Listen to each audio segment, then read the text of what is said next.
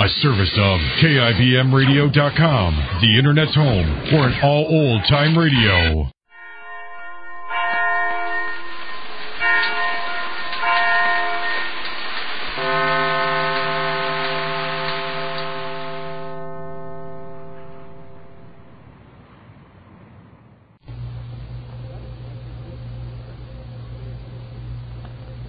And now, the life of Mary Sothern. The mill workers' wives and Sanders managed to keep their husbands at home the night of the scheduled meeting, and Max Sanders was not voted out of office. This delay meant everything to him, because Jeffrey Barton is expected at 4 o'clock today to bring the final papers necessary to close the proposition which Max has been negotiating. Once the news is published that Max has brought a new business to Sanders, the townspeople will feel differently about him. Right now, however, there is resentment against Mary Sothern. The men feel she influenced their wives to trick them into remaining away from the meeting.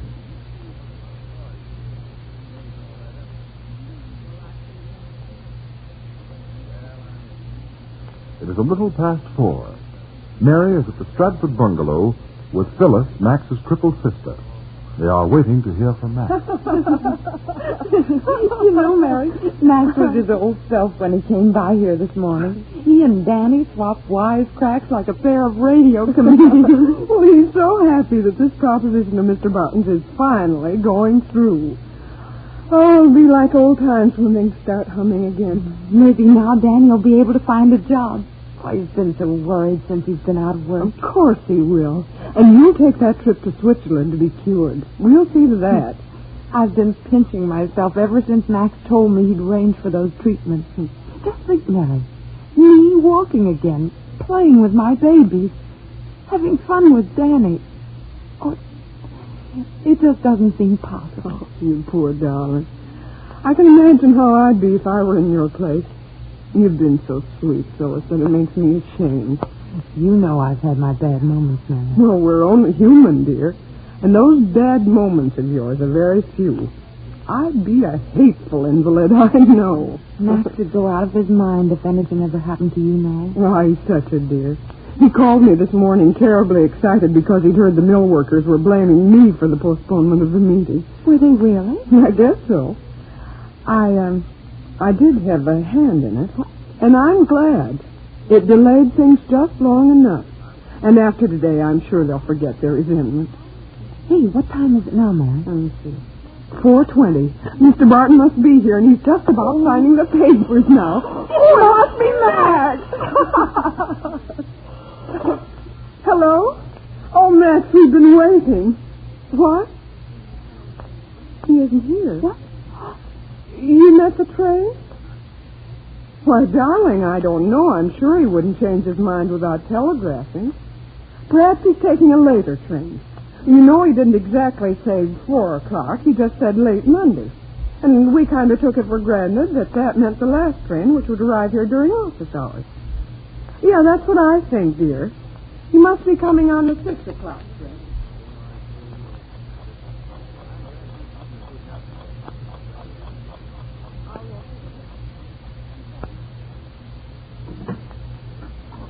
Hi, where's the family? In the kitchen, Danny. Oh, gee, I'm starved. Daddy got dinner ready? Oh, hello, Mary. Hiya, Danny. Mary and I are preparing dinner, if you please, my lad. Oh, swell. I could eat a baked cow. Imagine the grocery bills if your son inherits his father's appetite, Phyllis. I'll board him out. Now, listen, I'm a growing boy. See, that looks like something good on the stove. Now, hands off, young man. That's for supper. And you're waiting until Max gets here to eat. We're celebrating tonight. Hooray. Did Max close the deal? We think so, Danny. Mr. Barton didn't come in on the 4 o'clock train, but he's probably here now. The 6:05 came in 20 minutes ago, I think. Oh, but he wasn't on that train. He wasn't? Danny, you're sure? I'm positive. I just came from the station. What do you think, Mary? Well, I don't know, unless he decided to stay in Chicago for dinner and arrive here at 9 o'clock. Yeah, there's a 9:10 in from Chicago. Is that the one you're thinking of? Yeah, he could have meant that one. You'd better phone Max and tell him to come here and have supper. There's no sense of his waiting at the office until 9. Okay, the poor guy's probably starved. I doubt it. He's probably too nervous to eat by this time. Call him anyway. You do it, Mary. All right, dear. Hello? Hello, Miss Hawley. Get me Maine 4264. Thank you. Mary? Yes, Danny? You suppose he's not coming? Oh, no. I'd vouch for his word. This has got me jittery. Me too, Danny. Phyllis is the bravest one of us all. Yeah, she swears. They're ringing the office. Hello? Oh, hello, Max. How are you, dear? Yes, I know he didn't. Danny told us. Oh, Danny was at the station. Max, we think he may come in on the 9:10. What do you think? Oh, Max, don't feel that way. I'm sure he'll be here. Why don't you come over to the house and have dinner? You'll have plenty of time to meet that train. Please. Oh, Max, why not? Well, whatever you think. All right, darling. Goodbye and good luck. Won't he come to supper? Wants to wait downtown till that 9:10 comes in. Did you get Max? Yes, I spoke to him, dear. Oh, is he coming here? No, he wants to wait at the office. Oh, dear. Never mind, Schnugger-Pugger. He'll be here later. He wants us to go ahead and have our supper. Oh, but how can we without him? Well, if we wait for him, it'll be close to 10 o'clock before we eat. Oh, and that's too late, Phyllis. Danny's hungry. Yeah. You must be, too. Well, all right, I guess we'd better. But I guess it'll be a quiet celebration now.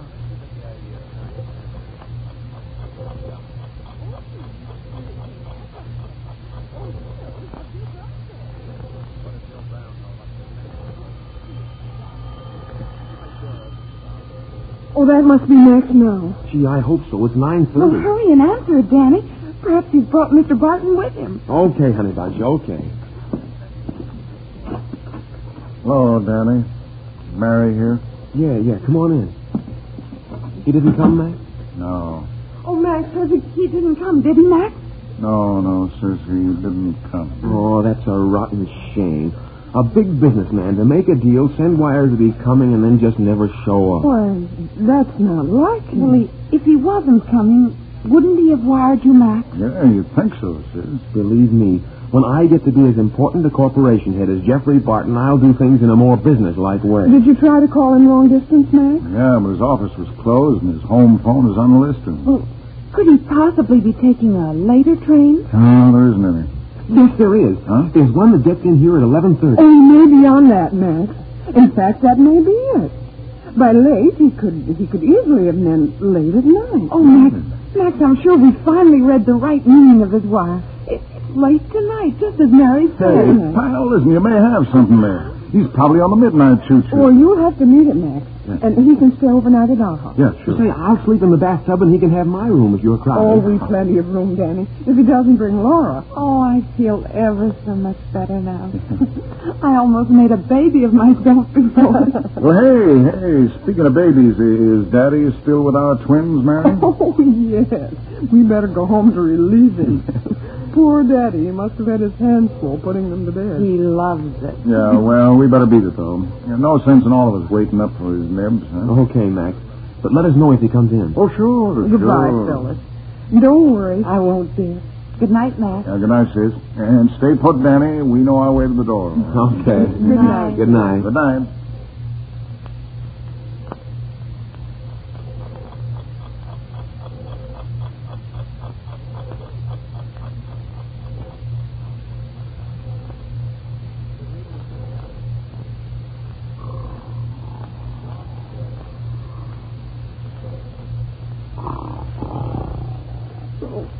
Darling, don't crowd so.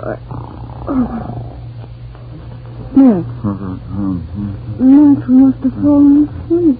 Huh? I was dreaming you were pushing me out of bed.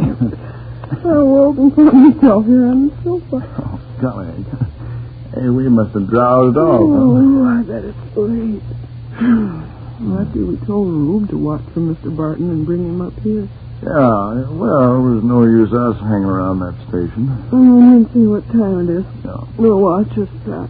Well, I may as well get up, too.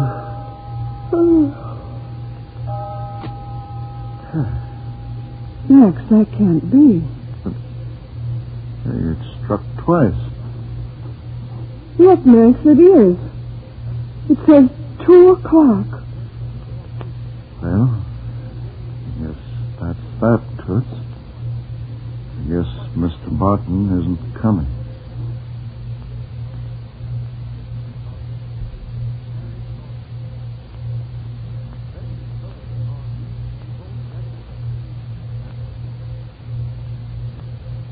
What could possibly have detained Jeffrey Barton? Has something happened to him? Or has he merely changed his mind? Mary and Max are in a frightful dilemma. How will they explain this new turn of events to the people of Sanders?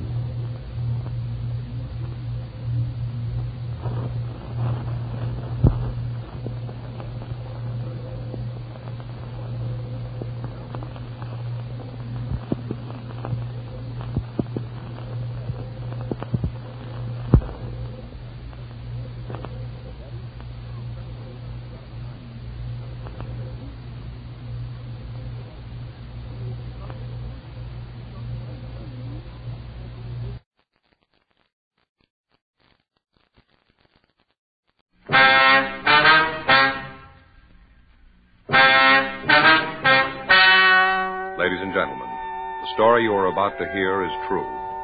Dragnet is brought to you by Chesterfield, made by Liggett & Myers, first major tobacco company to give you a complete line of quality cigarettes.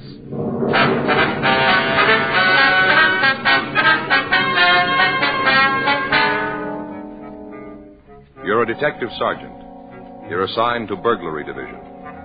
You get a call that an important piece of religious art has been stolen from the oldest church in Los Angeles.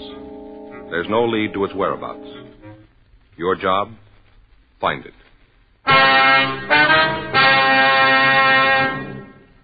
To sell a product, you have to make it good and keep it good. What do the latest reports show about Chesterfield? Well, our research laboratory has compared it with the leading cigarettes in the country.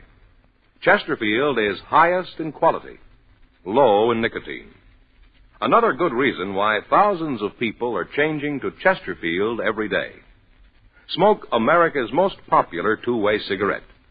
Regular or king size, you'll find Chesterfield really mild, really satisfying, best for you.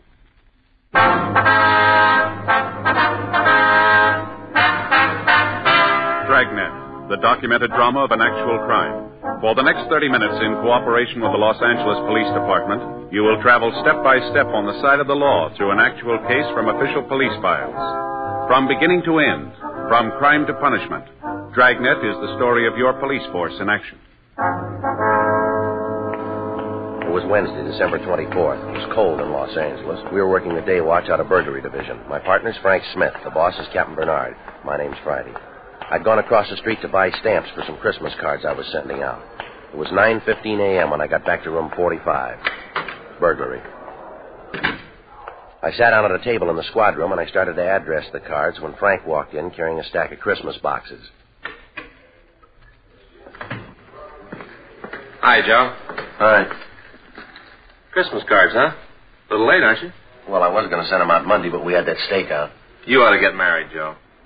Yeah? It's the only system. Faye does all that stuff for me. Laundry, mails, cards. Only system. Might help. You got a big stack there. Ought to cut down the list. Look at this here. Upholstery shop. Yeah? They send me a card every year. I never get anything upholstered. Faye and I ought to go over our list. Cut off a few names. I brought in your present. Want to open it now? No, I'll wait. I always open a couple the day before. Why? Well, put you in the spirit ahead of time. I opened Phil's this morning. Who's he? Faye's brother in Denver. Gave me a magazine, one of those funny ones. What do you mean, a comic book? No, one of those funny ones, you know. No, I don't, Frank. Well, some of the pages have holes in them. You look through and there's a picture on the next page. Oh, yeah, I've seen those on the newsstand. They have cloth pasted in. Cloth? In the ads. If you want to buy a suit, they have a sample right there. You mean you can feel it? Reach right out and feel it. There was one for $200. A suit? Sure. Cloth comes from Scotland. What's it made out of? Solid gold? No, they got a special kind of goat over there. It's real smooth. Not a goat, Frank. A sheep. Well, it's a special kind of sheep, then, because a suit costs $200. You going to get one? I told Faye. She said, wear the sample. Anything doing? Fanning and Pryor were in on that market holdup. They come up with anything? Pound of air, nothing else. I hope it stays quiet. I got more shopping to do. I finished. What'd you get, Ann? Stationery set, some paper and envelopes, leather binding. Joe, you'll never learn. Well, what's the matter? No woman wants a stationery set. Get her something personal. Well, it's got her initials on it. No. You want something more sentimental, romantic. What'd you get Faye? It's different in her case. What'd you get Faye? Sewing machine. That's romantic. Well, it isn't a way. Why didn't you buy her a catcher's mitt? Burglary Friday. Yes, that's right. You have the right department. All right, Father, we'll be right down. No, you can tell us about it there. Goodbye. The old mission church, they've had a theft. Collection money? Statue of the child Jesus. Frank and I checked out of the office and rode over to the church at the corner of Sunset Boulevard and Main. The Old Mission Plaza Church, founded 1781, the year Los Angeles became a pueblo. The outside was typical early Spanish design, complete with mission arches. It was made of adobe and painted white. They called it the Queen of the Angels. The Padres from down in Mexico built it. The devout Mexicans in town still attended services there. 10:05 a.m. Frank and I crossed through the courtyard. It used to be the old stable, but the Spanish priest changed all that when it became a mission. Stonemasons paved the stable floor and made it a courtyard. They planted grapevines, trees, and flowers. A young priest crossed the courtyard to meet us. He'd been sitting on a stone bench reading his morning prayers, as priests had done here for 172 years. We asked for Father Xavier Rojas, who'd communicated with us. We were told he was inside.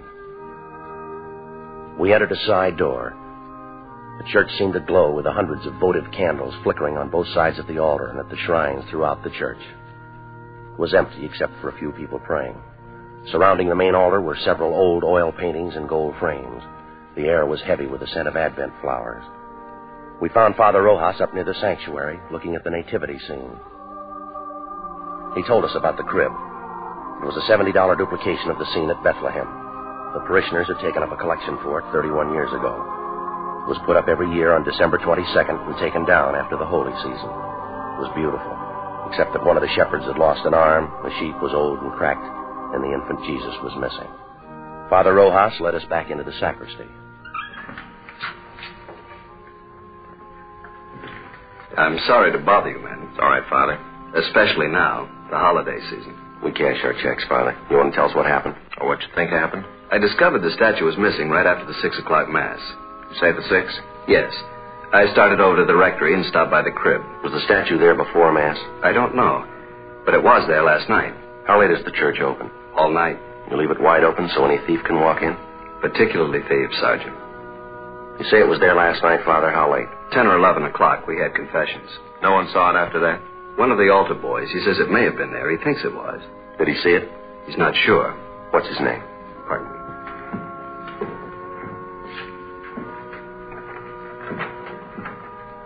Here's the schedule. You'll find the names for every Mass there. Was there a big crowd at the 6 o'clock Mass, Father? Not too many. 7's the big one. People on their way to work. Did anyone stay after Mass, did you notice? Not especially. I came back here, took off the vestments. I suppose it was 10 or 15 minutes before I went back in the church. It was empty then? No, people were coming in for the 7 o'clock. Are these the altar boys, James Cornine and Joseph Heffernan? That's right. Joe's the one who mentioned it might have been there. Did you check with the other priests, Father? Before I called you. None of them knows anything about it. Just for a check on the pawn shops, how much is the statue worth? In money? Well, that's the point in pawn shops, Father. Only a few dollars. We could get a new one, but it wouldn't be the same. We've had children in the parish. They've grown up and married. It's the only Jesus they know. We understand. And we've had children who died. It was the only Jesus they knew. So many of the people who come here are simple people. They wouldn't understand, Sergeant. It would be like changing the evening star. We'll do our best, Father. That's why it would mean so much to have it back for the first Mass on Christmas. It's not very long, Father. Less than 24 hours. If anything turns up here, you know where to get in touch with us. Yes. It's sad, isn't it? How's that? In so short a time, men learn to steal. Yes, but consider us, Father. Us? If some of them didn't, you and I'd be out of work. 10:50 a.m. We notified pawn shop detail. Frank and I checked out the two altar boys. The first one, James Cornine, said he knew nothing about the missing statue. The second one, Joseph Heffernan, was not at home. His father said he had a part-time job, but he'd have him get in touch with us right after lunch. By 11:30 a.m., we'd run out of book procedure. We had a man to find. Our only clue, he'd been to church. 11:33 a.m. We checked the phone books for the names of religious stores in the area. 2 of them were closed. We tried the third. When we got there, the only person in the store was an elderly man sitting by a table. In front of him was a large, beautifully carved chess set.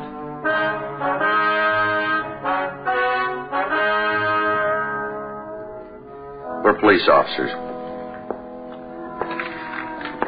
My name's Friday. This is my partner, Frank Smith. Great to see you. Caught me in the middle of a big chess match.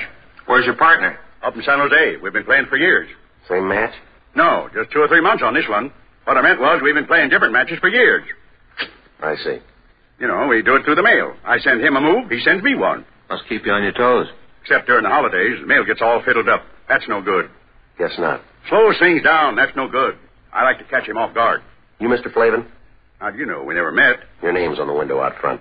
Mr. Flavin, we checked the other 2 religious stores in this neighborhood. They're closed. This is the best one anyway. 50% European items. We're checking the stores around the Mission Church. For what? Statue of the Child Jesus. Do you have one we could look at? Sure. No, sir, a larger one. You don't want a larger one, unless it's for a church. That's why you want a larger one. Could we see it, please?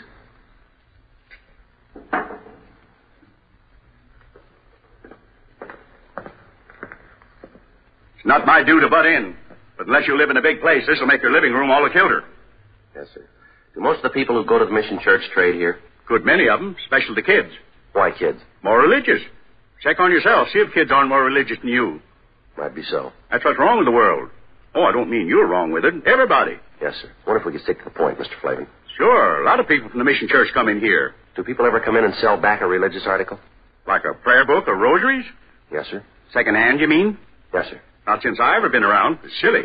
Why? People don't have religious articles so they can get rid of them. They have them so they can have them. But if a man had a statue and wanted to sell it, he'd come to a place like this. Sure, but he wouldn't want to sell it. He would if it was stolen. No, sir. If a man was to steal a statue, he'd be crazy or something like that. The only place he'd want to go is where crazy people are. You may be right, Mr. Flavin. I don't know what you fellas are looking for, but if it's somebody who stole a statue, he's crazy and you won't find him. You won't find him as long as you live, or in 1,000,000 years. That should cover it. We checked religious stores out as far as Van Ness. We asked the same questions. The owners gave us the same answers, but none of them were as encouraging as Mr. Flavin. Frank and I had lunch and reported back to the office. It was 1:30 p.m. when we started into the squad room. The captain was just coming out. I just checked for you in the lunchroom. And we've been down on that theft at the mission. Making some action on the Patterson case. They locate him? I think he's on the bus from Sacramento. Well, that means the Bakersfield police. We'll wait and see.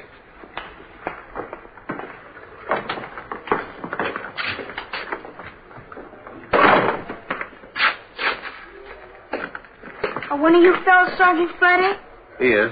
I'm Drew Heffernan. My father said you wanted to see me. Well, sit down, son. You didn't have to come in. A phone call would have worked. My father said to get on over. He says that any kid that uses phones is lazy. We want to ask you about this morning. You serve 6 o'clock mass? Yes, sir. I'm senior boy, so I get the 6th. You're a senior and you take the early trick? Yes, sir. That way, if you receive communion, you get to have breakfast sooner. Father Rojas says you think the statue was there before mass. I didn't look, but I have a feeling it was there. A feeling? You know, how you have a feeling about something, but you're not sure. Did you stay around long after mass? I put out the candles and hung up my surplice. How long would that take? About 5 minutes, maybe. Did any of the people at mass stay on? Some moms do, especially ladies. Oh? Maybe they don't finish in time, or else they start new prayers. I don't know. So when you left, there were still some women there? No, sir. That was at first. After I went back to the sacristy, there was only this one man. What man? He comes at 6 o'clock all the time. Do you know his name? No, sir. But he works down in Olive, paint shop, where they paint signs. Could you describe him? Sort of medium. He was wearing a suit that didn't match. Didn't match? Different pants than coat. How about his age? Oh, he's pretty old. Take a guess. About 40, maybe. There's nothing particular about him. Then why'd you notice him? I've seen him before. In the bundle, I guess. The bundle? Out in front. I saw him when he was coming out. He had this bundle, and he almost dropped it. How large a bundle? It's hard to say. Come on, son. Was it large or small? The size of the statue? Not that big. Yes, sir.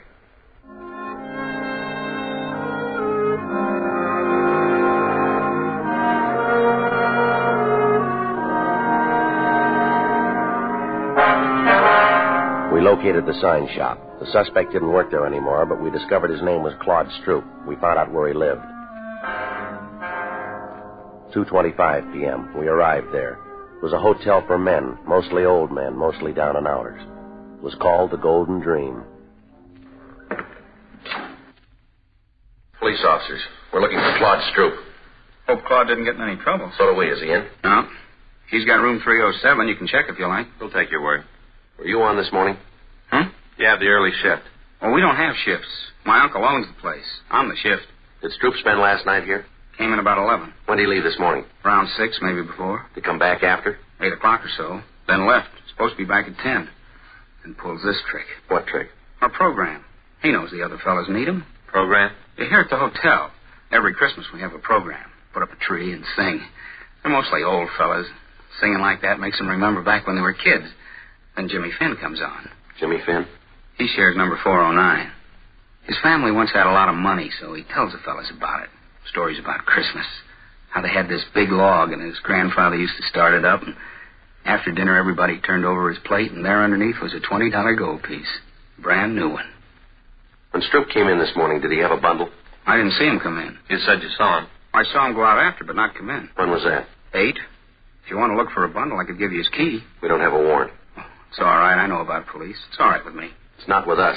I didn't mean that. I just meant it was all right with me. Good King Wenceslas looked out on the feast of Stephen when They were 3 old men. You couldn't tell how much better they would have been with Stroop singing the 4th part, but somehow you didn't care. This was Christmas at the Golden Dream, and it sounded fine. Though the frost was cruel, when the poor man came in sight, gathering winter fuel. This is the last rehearsal. They got most of the songs down pat. Sounds pretty good. Yeah, that's why it's a shame Claude isn't here. He's tenor, and they need him to make it sound just right. Does Stroop have a job? No, sir. He used to have jobs. Not much lately, though. Did he say where he was going? No, he should have. The fellas need him. When he comes in, will you call us? Sure, and not say anything to him. That's right. I hope it's nothing serious for Claude. The fella's troubles ought to be over. Troubles? Way back. It wouldn't count now.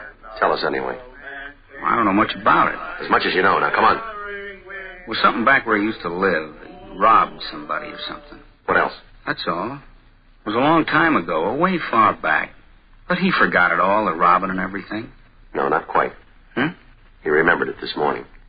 God rest ye merry gentlemen, let nothing you dismay. For Jesus Christ our Savior was born upon this day to save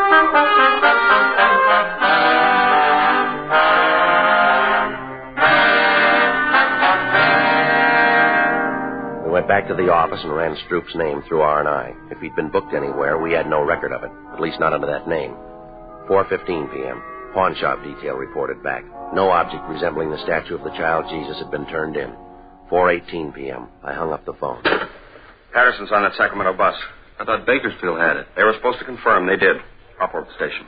What about Fanning and Pryor? They're still out. Well, they'll be back soon. When's the bus arrive? 6 o'clock. There's plenty of time for them to make it. There's more time for you. We're still in that theft. Can it wait? No. What is it, $10, $15 statue? When's the price determine a case? I realize it's a church statue, but that doesn't give it priority. It's important to them, Captain. Joe and I promised to get it back. What do you got on it? Nothing much. And why are you so big-hearted? Burglary Friday. When? No. Don't say anything. No. Right. It's Claude Stroop. He just walked into the hotel. He's our suspect. Nobody's leaked to him? No. You'll keep. You can run him down tomorrow. It'll be too late then. They need it for the first mass in the morning, Skipper. It's kind of a big thing for them. I'm sorry. I can't juggle details around so you can get a statue back.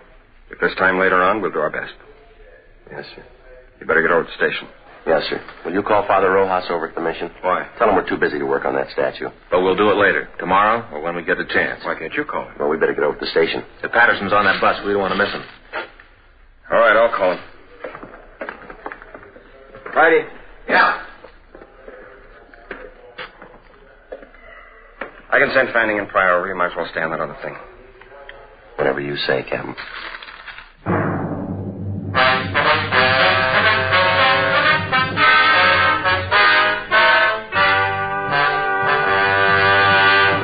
You are listening to Dragnet, the authentic story of your police force in action. There are good reasons why thousands of people are changing to Chesterfield every day. Why Chesterfield is the largest selling two-way cigarette in America. Why Chesterfield is best for me and best for you. People these days want facts. When you want people to use your product, you have to tell them what effect it has on people who do use it regularly. That's why a doctor has examined for almost 2 years a large group of Chesterfield smokers. 45% of them have, on the average, been smoking Chesterfields for well over 10 years. What is the effect on these people from smoking Chesterfield? No adverse effects to the nose, throat, and sinuses, says the doctor. Consider Chesterfield's record with these smokers, with millions of other smokers throughout America. Another good reason for you to change to Chesterfield. Regular or king size, Chesterfield is best for me, best for you.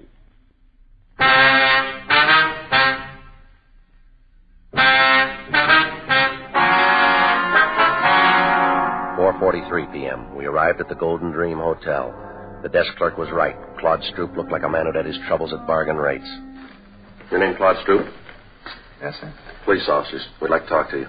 I didn't do anything against the law. Honest, I didn't do anything against it. You haven't been accused. Want to take you downtown. We'd like to talk to you. No, sir, I'm not going. I'm not going anywhere. I'm not going to talk to anybody. You're half wrong already.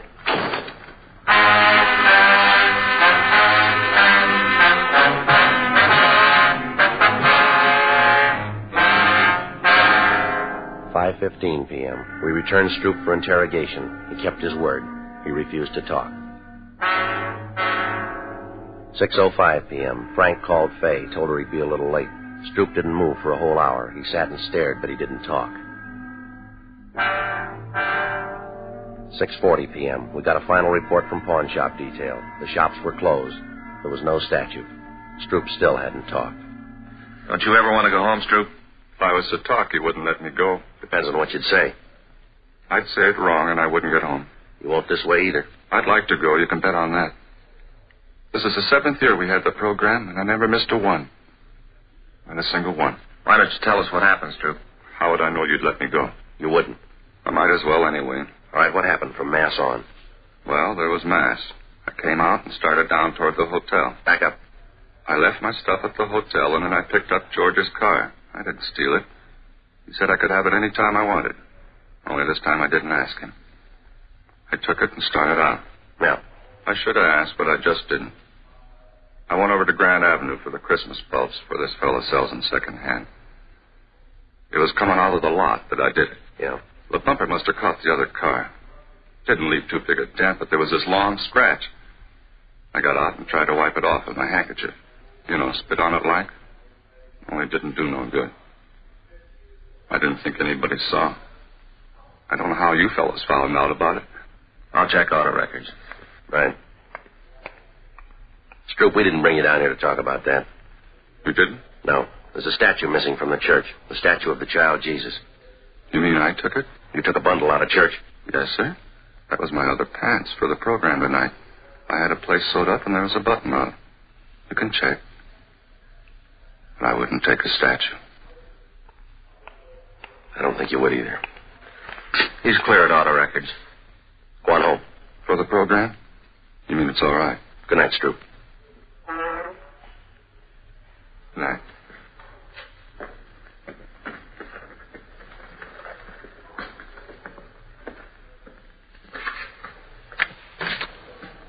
Merry Christmas.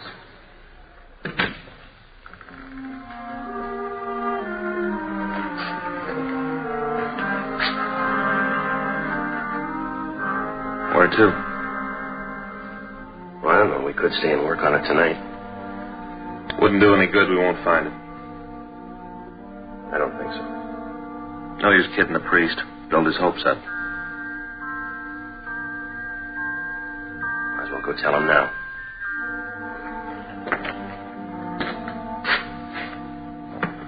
Merry Christmas.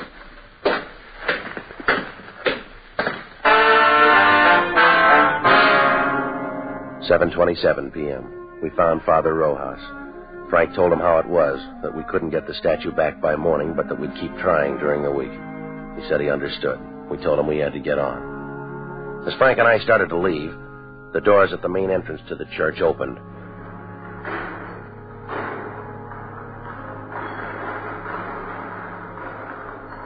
It was a good 200 feet away.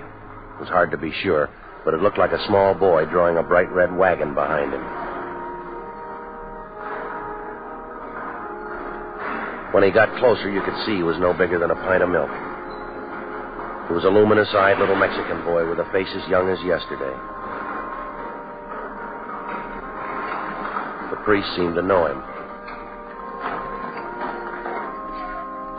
Paquito? In the back of the wagon was the missing statue of the child Jesus. He picked it up gently and walked up to the priest. Padre Rojas? He just stood there, looking up at Father Rojas. It's Paco Mendoza, the boy from the parish. Ask him where he found it. ¿Dónde lo encontraste? No lo encontré, le cogí esta mañana.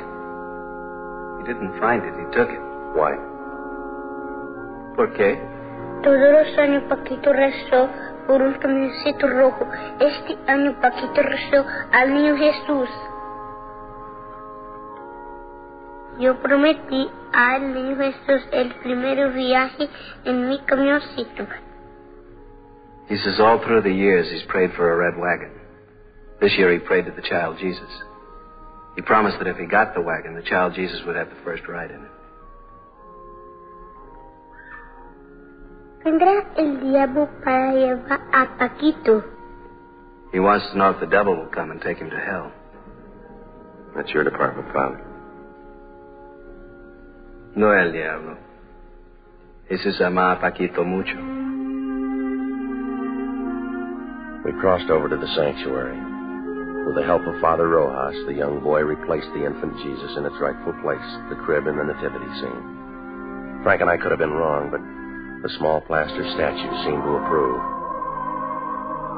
Mary, Joseph, the wise men, Gaspar, Melchior, Balthazar, the old shepherd, the young shepherd, the peasant, they all seemed to approve.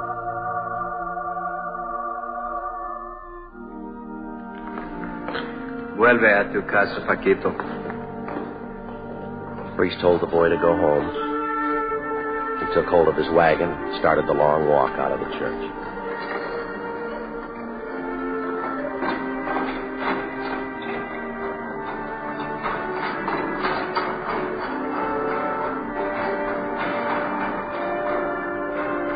There wasn't much we could say. There wasn't much to say. We just stood there and watched him go. Halfway up, he turned to look back. And he went on out.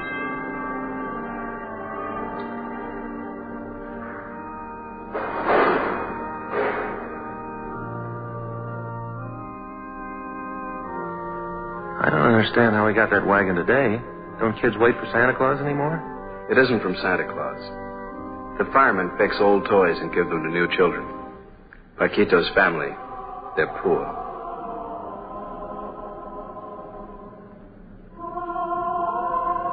Are they, Father?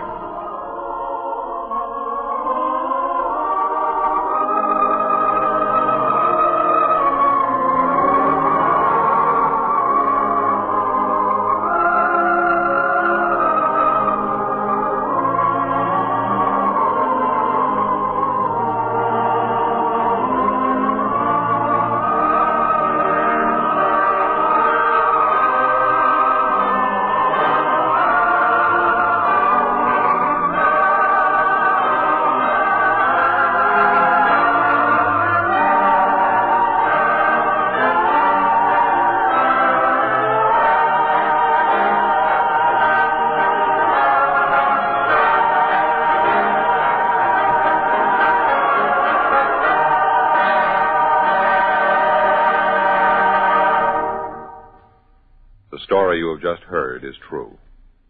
The names and locations were changed. Ladies and gentlemen, here is our star, Jack Webb. Thank you, George Fenneman. Friends, remember your cigarette dealer will be open right up to Christmas Eve, and he can take care of your last-minute shopping problems with Chesterfield's. Chesterfield's and the special Christmas carton featuring the covered bridge. And now, on behalf of the makers of Chesterfield, Liggett & Myers Tobacco Company, there are over 6,000 wholesale distributors and 1,300,000 retail dealers, and of course all of us on Dragnet, we'd like to wish you a very Merry Christmas. Ladies and gentlemen, the American Broadcasting Company brings to its entire network one of radio's most unusual programs. Pat Novak for Hire.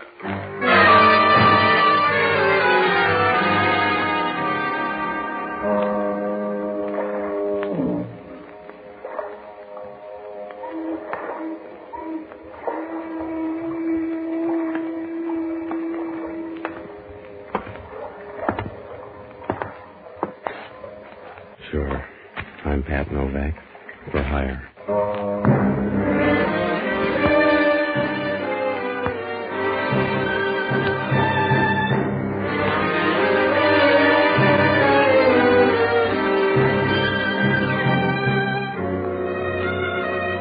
There's a sign out in front of my office reads that way. Pat Novak for Hire. Oh, there's no way to dress it up. If you're in business down on the San Francisco waterfront, everything but murder is a parlor trick. If you rob a few graves, you can pay the rent, and nobody cares if you got sore eyelids. You get that way from winking at too many things. Well, it's a good living if you don't run short of bail bonds and Benzedrine. I discovered that Friday night. After the fight broadcast, I wound up in a little whiskey barrel on Powell Street. I had a Glasgow farmer out of the red when they closed the bar, and I drifted across the street for a cup of coffee. When I came out, it was raining and the street was deserted. I stood in the doorway and watched the dull neons through the rain. They looked splotched and dim, like watercolors rubbed with a damp rag. It was beginning to rain harder, and I started out of the doorway when she ducked in and bumped up against me. Oh, I'm sorry. Yeah, just wait for your blockers on the next one. Huh? I guess I bumped into you.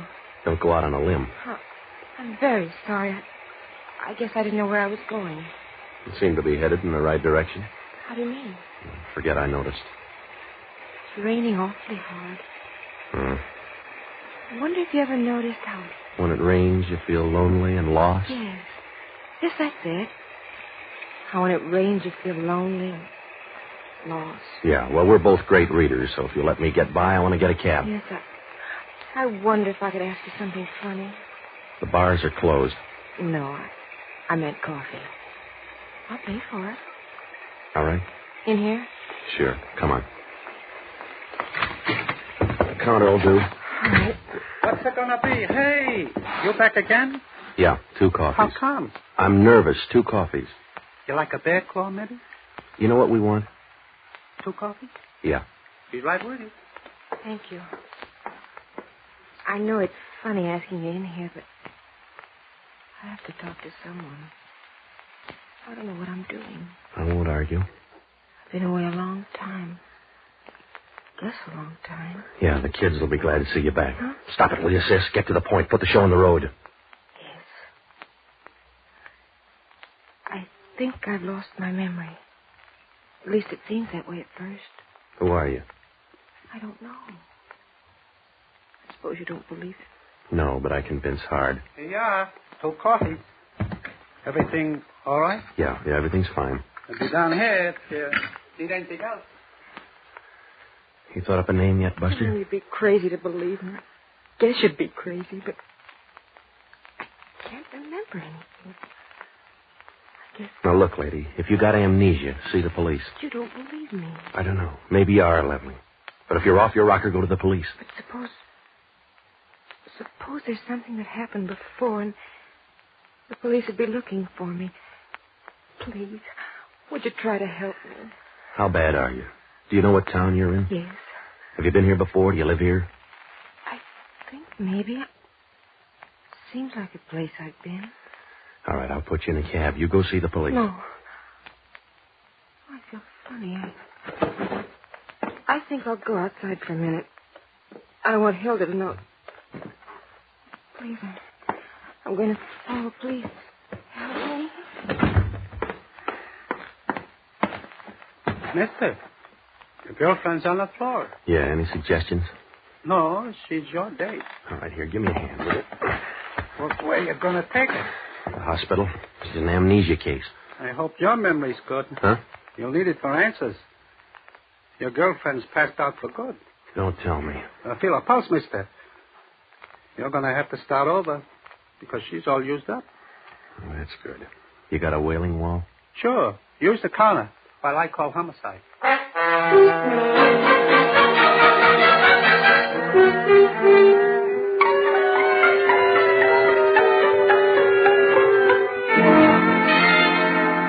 It didn't take 20/20 vision to see I was in trouble.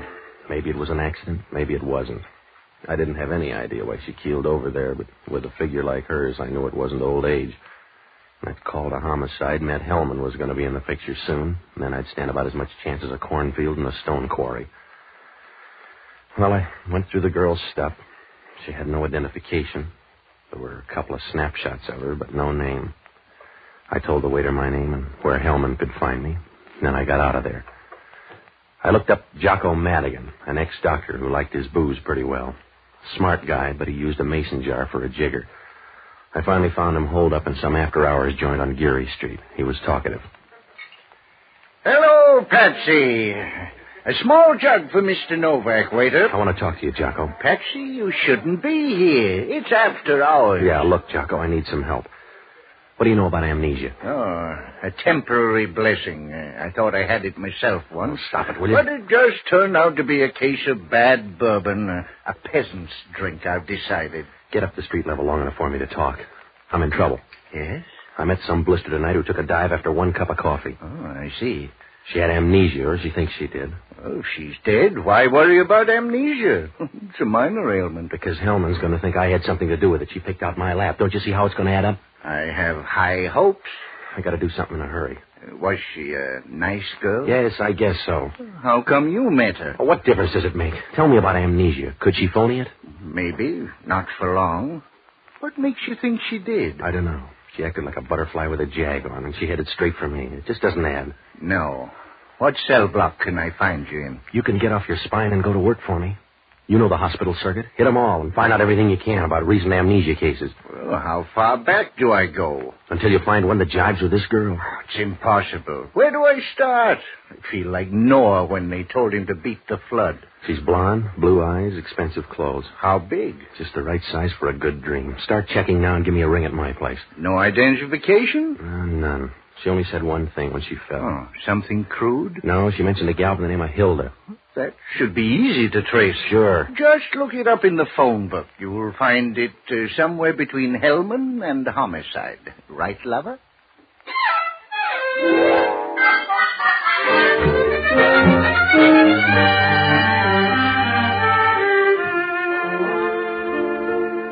Well, there wasn't anything I could do for the next few hours except sublet from an ostrich. I had to keep undercover because all I had to work on was a couple of snapshots and a girl named Hilda. Neither figured to get me out of this mess. Hellman was bound to ask a lot of questions because I had as much business being with a dead girl as Lucky Luciano in a finishing school. After I left Jocko, I took a C-car downtown and I went home to grab some sleep. When I walked in the apartment, the lights were out, but that didn't make any difference. Hellman's badge was shining like a lake in Ireland. He was making himself at home with my ice cubes. Hello, Novak. Put the light on so I can watch you turn pale. All right, Hellman, get to the point. Sure. Who was your girlfriend? I don't know. She was the coy type. So are you, Novak. You're going to look good sucking your thumb in the gas chamber. I suppose your coroner is full of good news. She died of an overdose of sleeping pills. The coroner's report is murder. How about the space mark suicide? No dice. You don't take sleeping pills, then tour the town for a spot to take a nap. So she died in a coffee joint. What am I supposed to do, carry a stomach pump? You're supposed to tell me who she is. We'll go from there. I don't know, neither did she. I've got that down as a lie. You file it any way you want, Hellman. She was amnesia. So are you, Novak. All right, hire a medium then. I told you. She came into the restaurant a total stranger. We got social, but she died a total stranger. How are you going to prove it? I don't know. If I knew who she was, I wouldn't play footsie with you. Do I have to draw a map? She came in trying to sort out her marbles and never got there. I see. What did you find out? How about clothes markings? That's your department. How about laundry marks? I don't know. I guess she washed her own. Look, Novak, you're a big boy now. You're in a spot. If you want to help, now's the time to do it. You got everything I know. From here on, you work the ball downfield. All right. You just answer the doorbell from time to time. When you see a guy grinning out there, that'll be me coming to pinch you for murder. Well, that'll take lots of doing, mister, and lots of proof. You remember that. I'll try, Novak. But I may get amnesia. Good night, big shot.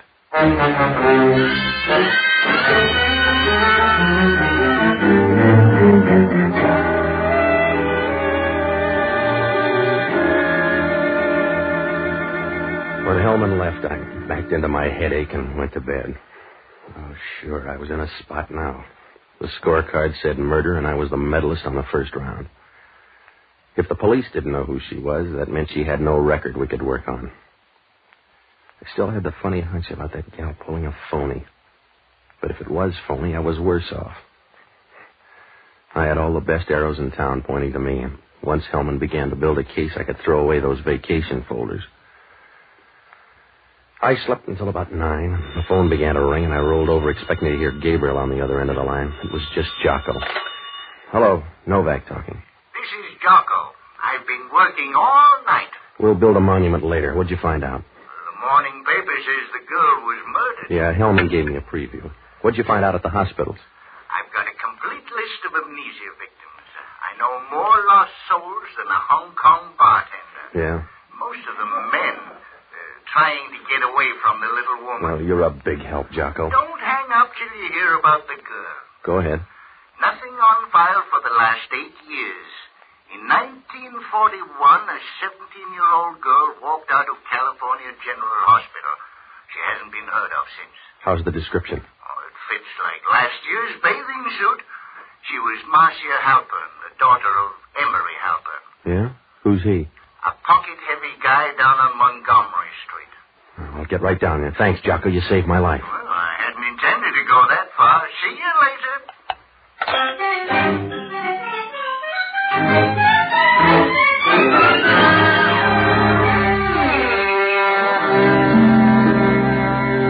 Well, it was my one chance, even if the odds looked bad. I called up Halpern's office. They said he wasn't in, to try him at home. He was listed for a place up on Pacific Heights, so I took a cab over there. When I walked in the lobby, I could tell old man Halpern was making as much money as you can without your own printing press. The apartment made Buckingham Palace look like something George had picked up at a fire sale. The doorman was a sober-looking specimen, the kind of guy that breathes every other Tuesday. He gave me the fisheye as I went up the elevator to the 3rd floor. Halpern's apartment was at the east end. The butler showed me in, and I waited in the living room. It was a real cozy place, about the size of a small rugby field. A door opened on the side, and 200 pounds of Regency oozed into the room like a wet ghost. Good morning. I'm Mr. Taylor.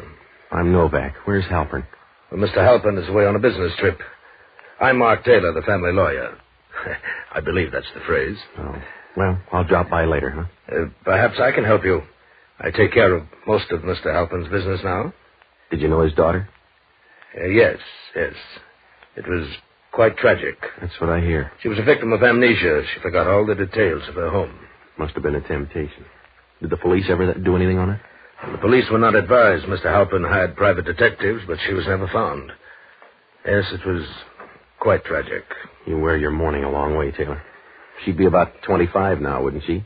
Taffy hair, blue eyes, nice figure. I believe she had leanings in that direction. Why, Mr. Novak? I think I may know where she is. You don't know what that would mean to this family, Mr. Novak. You don't know what it would mean to me, Mr. Taylor. Here's a snapshot. Let me see it. Well, Taylor, this is not a B movie. This is a picture of Marcia Halpern. You sure? I don't make many mistakes, Mr. Novak. All right, if you've used up your quota. She's downtown. I'll get in touch with Mr. Halpern right away. No, take your time. She's dead. When? Last night, she got sleepy. What? Yeah, that's right. Somebody gave her enough sleeping pills to stock a drugstore. I see. After all these years, to come back, and then this. It was most tragic? Yes, I was about to say that. It'll be a great blow to Mr. Halpern. It'll be a very great blow to Mr. Halpern. Have the police any ideas? A few. Do you know anybody named Hilda? No, why? Just sweeping out the corners. When's Halpern due? This afternoon. I'll arrange it. Excuse me, please. Hello, this is Mark Taylor. No, that can't be right. Well, when did it happen? Yes. Yes, please keep me advised. You ought to wear a purple suit, Taylor. I have bad news, Mr. Novak. Brace yourself. I'm lightheaded. Go ahead. Mr. Halpern was killed in a motor accident last night. His car plunged down a ravine near Sacramento. Mm-hmm. That's very strange. Yeah. That must have been a great blow to Mr. Halpern.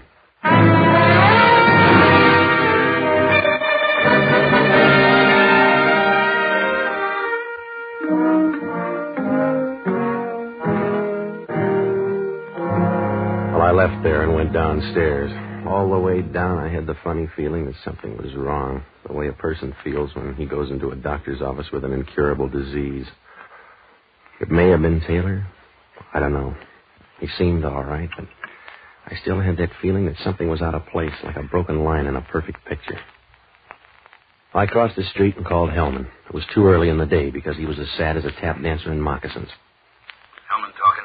This is Novak. How's the case? You look better every minute. How's the identification? We're moving slow. So far, we know she's a woman. That's right. Her name's Marcia Halpern. She disappeared in 1941 with amnesia. San Francisco? Yeah. She's the daughter of Emery Halpern. We'll check with old man Halpern. You better send your best man because he rolled a car and killed himself last night.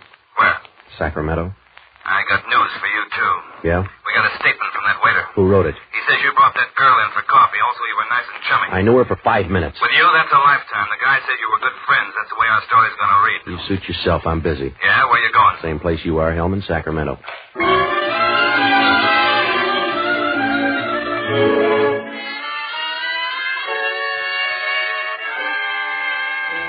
If I didn't move fast, I was deader than a Philadelphia nightclub. When they start taking statements, you can wire for flowers. I called Jocko and told him to check up on old man Halpern's estate. I borrowed a car and drove up to Sacramento. The accident was just outside of there. When I got to the spot, Hellman was already in charge. He's going to make a fight for the job at Last Judgment. They were down in the ravine, and Hellman was beating around the bushes, making more noise than a Venetian blind in a typhoon. Hello, Hellman. Did you find anything? Get your own haystack. I'm busy. Where's the body? You get the blues if you don't see one corpse today. He's up in town. Did you notice those tracks up there in the road? Yeah. Double tracks don't mean a thing. Oh, sure. Maybe 2 cars fell down and one got lost. Wake up, Hellman. If he drove over the side, he sure had a tough time making up his mind. When you're through on that pipe, I'll send over another. I'm going over to the car. Hellman went over to the car, and I started looking through the bushes. I don't know what I expected to find. Maybe an old Boy Scout. After about 10 minutes, I shifted over to the other side, and it showed up right near the ground under a bush. Hellman must have seen me because he came right over. Hey, what is it? What'd you find? A handkerchief. Oh. That's funny. What's funny about it, too? It's a handkerchief. The old man had a nose, didn't he? Well, he must have loved it then. This hanky's loaded with perfume. Take a whiff here. Yeah. Recognize it? Sure. I don't know about you, but I smell a rat.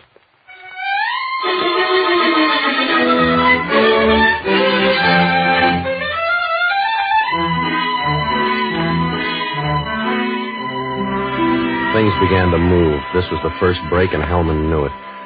I went back to town, and I tried to get in touch with Jocko, but he was running up a tab somewhere, so I drove over to see Mark Taylor again. When I got to the apartment, I found out he wasn't in, but the pinch hitter was all right. When she opened the door, I got a nice warm feeling like a melted cheese sandwich. She was standing there in a dark silk evening gown. It was strapless, and she had no worries. When she spoke, it was like saying, put another log on the fire. Good evening. Taylor in here? Won't you come in? Sure. Mr. Taylor won't be in for a while. I'm waiting for him myself. I see. I'm Pat Novak. Is it urgent? Anything I can do? If it were, you'd get my vote. Who are you? I'm Hilda Travis. I'm a friend of the family. Which family? Would a drink take off the rough edges, Mr. Novak? It might. Good. I'll make one. I brought Taylor a present. How nice. A girdle, maybe? Or am I being catty? No, a handkerchief. This one. Do you like it? Should I? I thought you might want it for a keepsake. I found it in a ditch up in Sacramento about 10 feet from Emery Halpern. Poor Emery. Here's a drink. Thanks. Poor Emery. It's full of perfume. You want to smell? That wouldn't do any good. You want to know if it matches my perfume. It's your idea. Go ahead. All right. Now, closer. That's it. See? Yeah. It's early in the evening, Mr. Novak. Don't blow a fuse. I won't until I find out who killed Marcia Halpern. Good luck. For everybody's sake. By the way, the police think you killed her, don't they? Did Taylor brief you? A little. I asked him this morning if he knew a girl named Hilda. He must have forgotten. Yeah, everybody's got amnesia. Just to make things easy, did you kill her? Just to make them hard, did you? I see. Well, just tell Taylor I called. And don't be a savage, Mr. Novak. You haven't finished your drink. And it's raining outside. I'll finish this one. That's good. Sit down beside me here. We'll finish our drinks and pray for a cloudburst.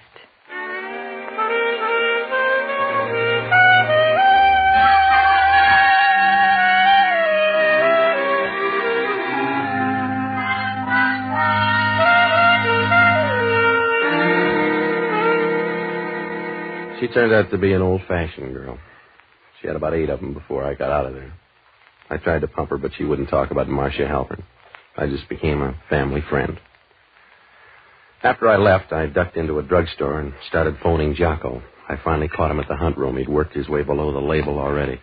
Hello, Patsy. I'm having a wonderful time. Yeah, what'd you find out? I just heard a funny story. It's old. What about Halpern? He barely changed his will after the girl died. The whole estate goes to her. Who's next in line? A fellow named Mark Taylor. That's the new part of the will, drawn up 3 weeks ago. Good boy, Jocko. So I looked up the dope on Mark Taylor. He's a family friend. It's a new club. Go on. Looks all right. Some funny bank book stuff, though. For instance? Well, he drew $3,000 out last month for a Lisbon passage. A girl named Helen Dupre. Maybe she's a foreign cinema discovery. Oh, he's no talent scout. Meet me down in Homicide in 10 minutes, Jocko. If we're lucky, we'll show Hellman something. What? How to draw to an inside straight. Hurry up and don't stop for a bracer. Well, just don't smell my breath. See you soon, Mama.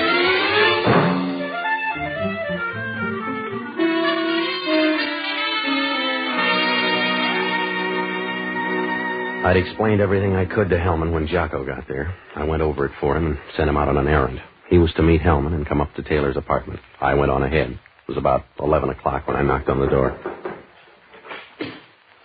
Mr. Novak, so soon. Yeah, I'm coming in. Hello, Taylor. I won't say you're wearing out your welcome, Mr. Novak, but it's getting very thin. You better take time out and pack your bags. Is that nice, Patsy? Because a guy named Hellman wants you for murder. We've been over that once, Mr. Novak. Yeah, but we got a whole new infield this time. Hellman thinks you killed a girl named Helen Dupre. I don't know a girl named Helen Dupre. The bank vouchers say yes. They say you brought her over here 6 weeks ago. Wait a minute, Patsy. Oh, you made the team too, Angel. They got you all fixed up for old man Halpern's case up in Sacramento. Get out of here, Novak. I left a drink here. Find a bar there. Get out of here. I wouldn't want to jam this gun through your face. Come on in, Hellman. Did you bring him with you? Yeah. Come in here, fella. Is that the girl? Yeah, that's her. Where'd you see her before? Sacramento last night. He's crazy. It's a plant, Mark. Tell him more, Junior. You sure she's the one? Yeah, she was on the road, and I seen her at the car with this old fella. Hang on, lady. The road gets bumpy from here on. My lights were out, so I guess she didn't see me. Take this little guy out of here. I got a story. I seen you hit the old fella, then start the car down the bank. I didn't hit him on the head. I told you that, Mark. Yes, you did. Tell him, Mark. Tell him I was here. How can I when you tipped our mitt? That's right, Taylor. Get out while you can. Tell him I was here, Mark. Well, you little fool. Don't you know you told them already? You're a bum guy, Mark. You've been a bum guy all along. I keep my mouth shut. I'll give you a chance to talk.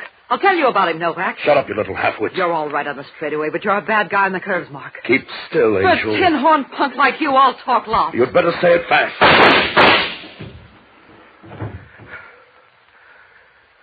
Yeah. You get any prize in the house, Taylor. Take your choice. Are you working for a living, Hellman? Yep. All right, then, let's go. Yeah. See you downtown, Novak. Is she all right, Jocko? I'm out of practice. Well, Patsy, You like it this way, baby? no complaints. I've always gone first class. I wouldn't like it the other way. Yeah. I could have used a little more time. But I'm not greedy. Still raining out, Patsy? No. It stopped raining. It's beginning to clear up and over. Come on, Jocko. I'm talking to myself.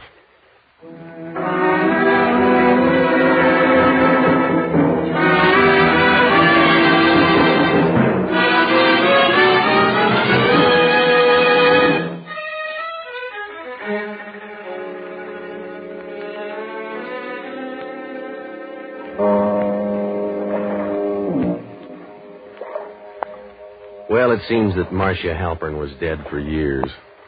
Somewhere on the other side, a girl named Helen Dupre got the story out of her. She looked a lot like Marcia Halpern, so she waited until after the war and contacted this Mark Taylor. They cooked up a hoax, and the pot boiled over. She was supposed to fake amnesia and stumble into the hospital. The pictures in the wallet would be printed. Mark would identify her as Marcia Halpern. The same night they planned to kill the old man the way they did. That way, Helen Dupre and Mark could split the dough, but they figured it wrong. Another girl named Hilda Travers had the story, too.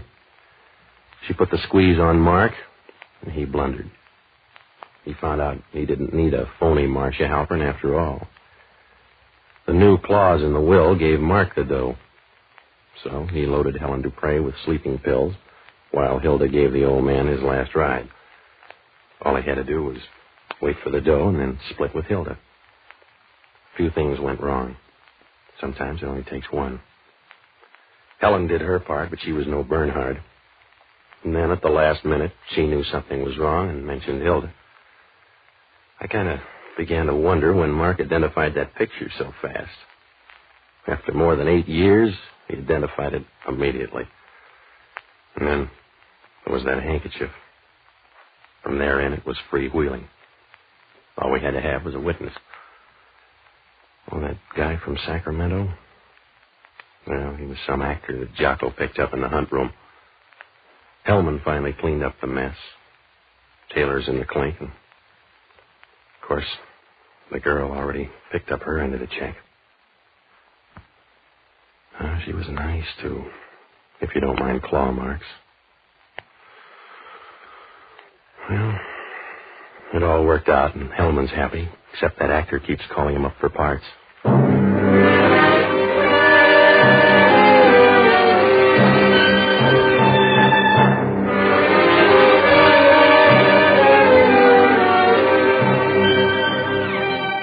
The American Broadcasting Company has just brought you the third of a new series, Pat Novak For Hire, starring Jack Webb. Jocko Madigan is played by Jack Lewis. Inspector Hellman is played by Raymond Burr. Music was composed and conducted by Basim Ablum.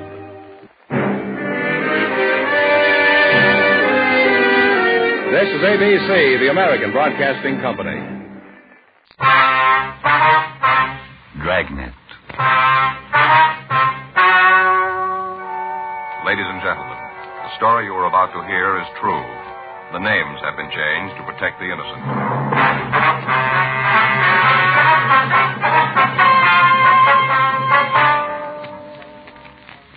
You're a detective sergeant. You're assigned to burglary detail. An organized gang of thieves is working in your city. Their method of operation is clever and fast. There's no lead to their identity. Your job, stop them.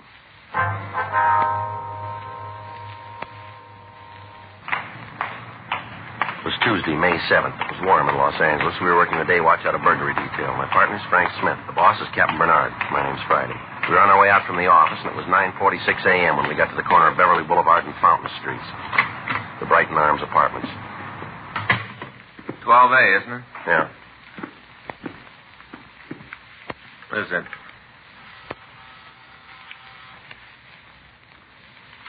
Want to try it again? Yeah. Just a minute. Yeah? Miss Anderson? Yeah, that's right. Police officer. This is my partner, Frank Smith. My name's Friday. Oh, yeah, come on in. Thank you very much, ma'am. Sit down, I'll put some coffee on. All right.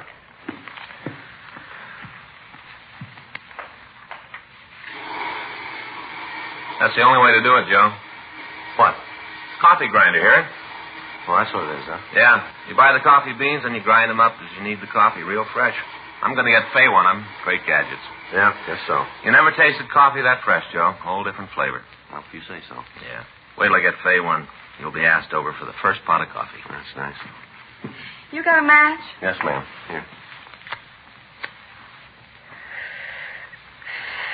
It's about the burglary, isn't it? Yes, ma'am. A couple of questions we'd like to ask. Go ahead. We've got the report you gave the officers last night. Now, this list of stolen property, I wonder if you'd look at it and see if it's right. Here you are. Diamond watch. Yeah. The mink. Yeah, that's it. It's the mink that's important. Took me 3 years working to get that. Sure hope you bring it back. Yes, ma'am. We'll try. Have you got any ideas as to what time the theft might have occurred? Well, near as I can figure, it must have been around midnight. Why do you say that? Well, I got home from work about 11:30. I'm a hostess in a restaurant downtown. Go on, please. Got home, the coat was still here. I hardly ever come into the house without checking on it.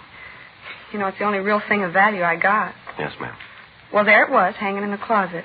I went out to have a cup of coffee and pick up the papers before I went to bed. Whoever took it must have been waiting outside. He saw me leave and then came in. Why do you say he? Well, you said he must have been waiting. Oh, I didn't mean anything special, you know, just a word. I see. Did you see anybody in the vicinity when you left the house? No, not that I can tell about now. The corner's a pretty busy place, Sergeant. Lots of people around there. A couple of restaurants. Always a lot of people around. I wonder if we could see how they got in, please. Yeah, right back here.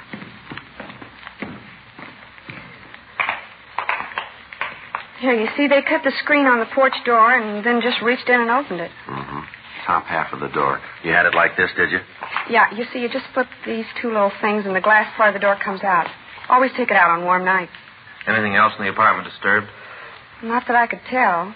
Seems that they just went into the bedroom and took the coat. That and the watch and the other stuff. But it's the coat that's important. Yes, I understand. A mink coat means something special to a girl. I told you it took me 3 years of saving before I could buy it. It's a long time to do without things, Sergeant. An awful long time. Yes, ma'am. Well, we had the coat 3 days, and this happens. Just 3 days. Hardly even had a chance to wear it. Is the coat insured? I think so. Ma'am? Well, I just got it. I think it's insured. I have to check with the salesman. I told him I wanted the coat covered. Boy, I just hope it's in effect. Beautiful coat. Just beautiful. Silver blue. Cost me almost $4,000. Come right down to it, that's about $1,000 a day. We have the serial number here for the watch. Now, is there any way you could identify the coat for us? Certainly. All I have to do is look at it. I can tell. Well, yes, ma'am. But is there any mark, any type of label that would help us in identifying? Oh, yeah, I see what you mean. Well, there's a store label. You could tell by that. Oh, that's probably one of the first things the thieves will take off. Well, I suppose so. Well, there's my initials. They can't get those out. Ma'am? I got my initials on some of the pelts. Had it done when I got the coat. Had it marked right on the skins under the lining. My initials, J.A. You could be able to tell from that. Could you draw the initials for us? Yeah. Wait a minute. I'll get a piece of paper. Right here, Miss Anderson. You can use this. Oh, thanks. Here's a pencil. Okay. Well, you see, it's sort of like this. J.A. Like that. Would you draw the coat and show us where the initials are? Sure. You see, here's the sleeve. Then the body part comes down like this. The hem's here. And the initials are right there. All right, Miss Anderson. This is exactly how the initials are. Oh, there goes the coffee. Can I give you a cup? No, thanks. No, thanks. Well, excuse me a minute, huh? Yes, ma'am. Do you really think you're going to get it back? Well, we're going to try. Did the men who were here last night get any clues? Beg your pardon? The men who were here last night, did they find anything that'd help? Not a great deal, no, ma'am. Well, I sure hope they find my coat. I just hate to think about it. What's that, ma'am? All that time. 3 years working to save for a coat. Then just to have it 3 days. You know how the models in the magazines kind of drag a mink coat along the ground? You know, sort of over their shoulders? Yes, ma'am, I guess so. Well, I just had it 3 days, you know. Yeah. I didn't even learn how to do that.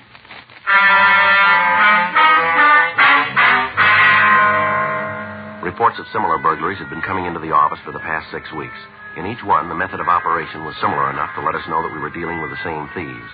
All of the homes that were prowled were residences. The owners of the houses were always absent. Entrance to the places was made through a rear window. In those cases where the window was open, the screen was cut. Where the window was locked, the pane of glass was broken, and the entrance made that way. The classification of goods stolen was also the same in all of the burglaries. Pieces of jewelry, whatever money was found, and fur coats. The only room prowled was the one where the fur coats were kept.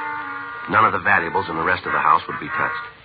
Bulletins had been gotten out to all of the pawn shops in the area on the stolen pieces, but there'd been no replies. The M.O. had been checked with the staff's office, and the possibles that they came up with were checked out. We failed to come up with a suspect. The investigation of the crime lab on the scene had produced no tangible evidence. Frank and I had gone over the burglary reports time and time again, trying to find something that would tie the thefts together. None of the victims were acquainted with each other. They all lived in different parts of the city. The coats were bought from different retailers, and yet within a week of the time the coat was purchased, it would be stolen. Friends of the victims were checked. In most instances, we found that they didn't even know the victim had been in possession of the article stolen. On the night of May 6th, another burglary was reported.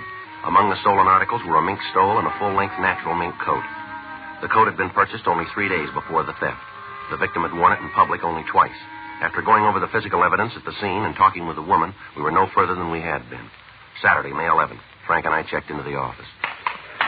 Another one that doesn't go anyplace. Yeah, you want to get the reports out? Yeah. You know, Joe, there's got to be something to tie them all together, something in common. Well, if we come up with that, maybe we got the answer. You see the bunch down by Chief Brown's office when we came in? Yeah? I recognize one of them. Yeah, who? Insurance man. They'll most likely be down here when we get through talking to Chief Brown. What's it figure the thefts have cost them? A little under $47,000. Well, you stand that kind of loss, you'd do some yelling, too, wouldn't you? Suppose. Funny none of the stuff's turned up. Well, it isn't doing them any good unless they sell it. I get it. Burglary Friday. Yeah, it is. Mm-hmm. What's your name? What? No, where are you now? Mm-hmm. All right. No, we'll be right over. Right. Well, maybe we got one. Yeah? Woman says she wants to talk to us about a stolen fur coat. The woman gave the name of Wilda Chandler. She said that she had some information for us and asked us to meet her in a bar at the corner of St. Andrew's Place and Las Palmas Avenue. It took us 23 minutes to get there. See her? No, we better ask the bartender. Yeah. Yeah? Is there a Miss Chandler here? Chandler? That's right. She just called. Said to meet her here. Might be her in the back booth. Didn't give no name. Back booth. Thank you. Hey, wait a minute. Yeah. If it's her or your friend, will you do me a favor?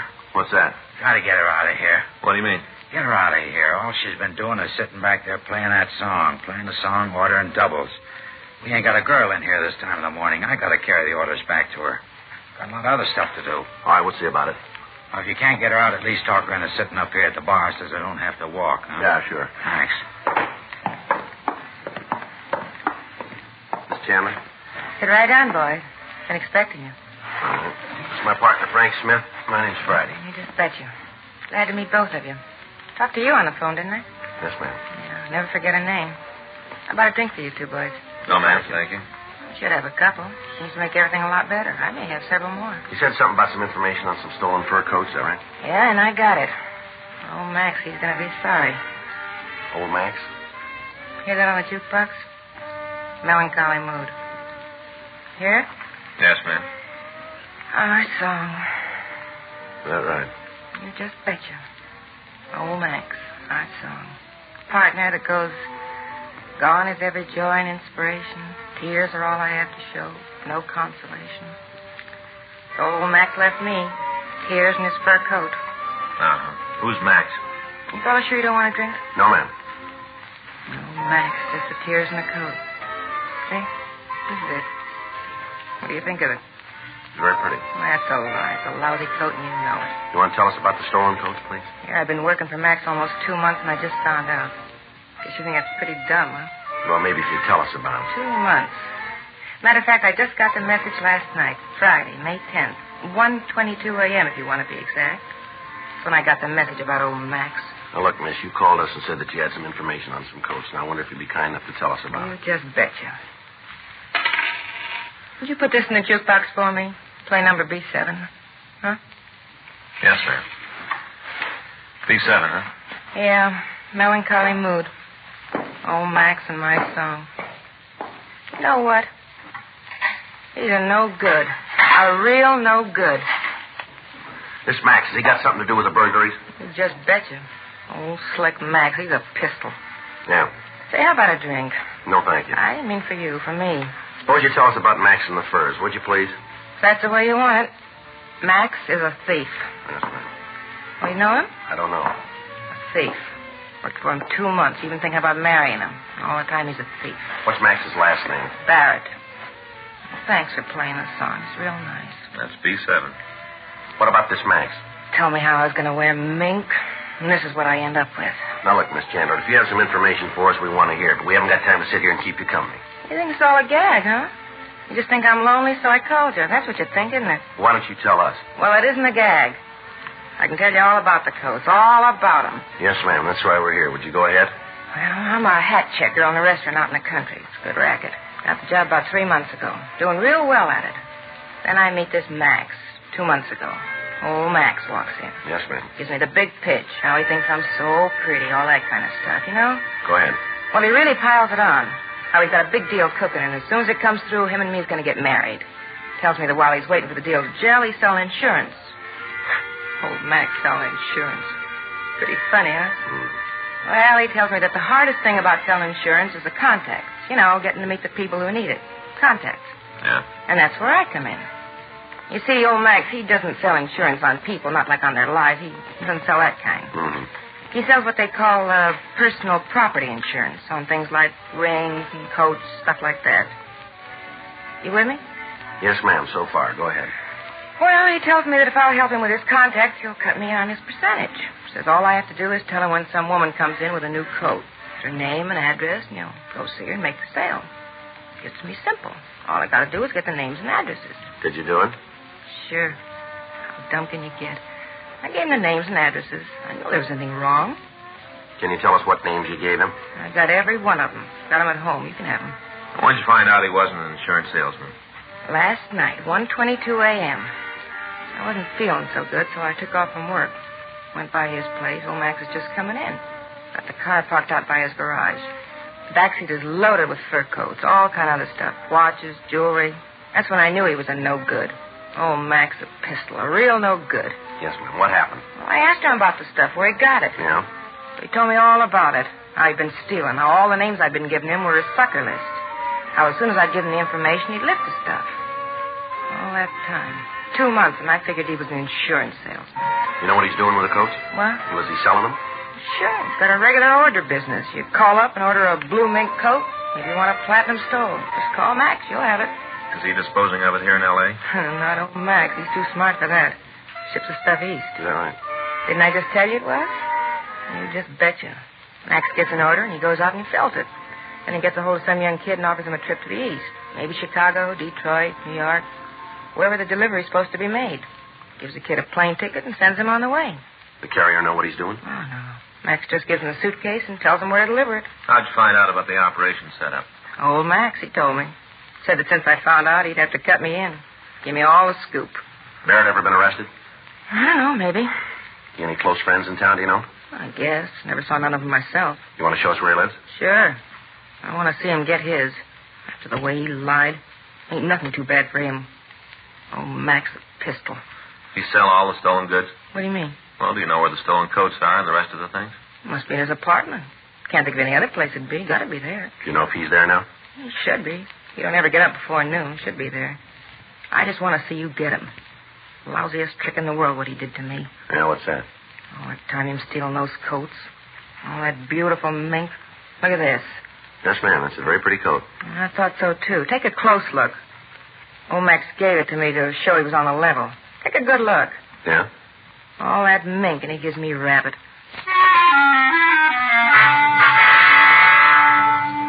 Before we left the bar, we put in a call to R&I asking if Max Barrett had a police record. The office told us that there was none in our files. We asked that a teletype be sent to George Brereton at the CII office up in Sacramento. We also had the name Wilda Chandler checked. She had no record in Los Angeles. 11:20 a.m. We got Barrett's address from the Chandler woman, and then we called a radio car. The officers took her to the city hall where she could make a full statement. Frank and I drove over to Barrett's apartment. Wilda Chandler had told us that the suspect drove a late-model Pontiac sedan.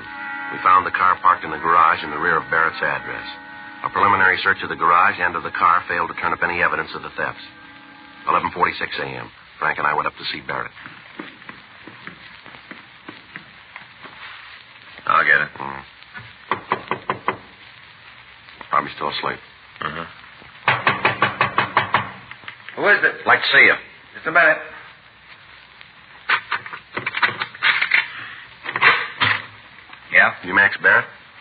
You guys, what do you want? Police officers, we'd like to talk to you. Get out. Hold it, Sergeant. All right, now come on your feet, Barrett. What's this all about, anyway? What are you guys doing breaking in here like this? You want to check the closets, Frank? Right. You got no right to come in here and do this. What are you looking for? I got nothing to hide. You didn't act that way when we came in, did you? How'd I know you were real cops? You read all the time in the papers how guys say they're cops and then break in and rob people. That's what I thought you were. Phony cops. We showed you our identification, didn't we? Well, how'd I know it was real? I never been mixed up with the law before. How'd I know you were really cops? How about it? Place is clean. Sure, it's clean. What'd you expect to All right, find? come on, get dressed. We're taking you downtown. For what? We want to talk to you. Any talking you got to do it here. I'm not going any place with you. You just keep believing that, mister. Now get your clothes on. Come What on. are you arresting me for? Suspicion of burglary. Are you serious? Get dressed. Okay, you take me in, book me. But you're going to be in real trouble, cop, because there's one big problem. Yeah? You can't prove it.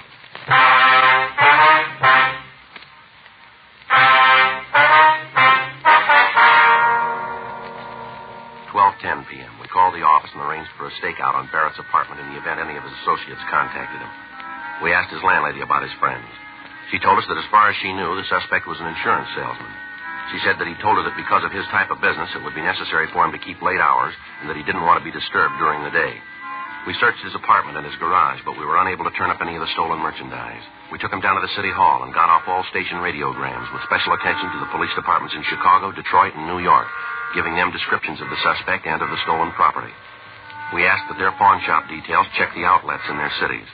3:15 p.m. We had Barrett brought to the city hall, and we talked to him in the squad room. Okay, you made the boo-boo. Now, how are you going to get out of it? What do you mean? Well, you've had the chance to check my record. You know I'm clean. How are you going to get out of having me sue you? You got a job? Yeah. What do you want?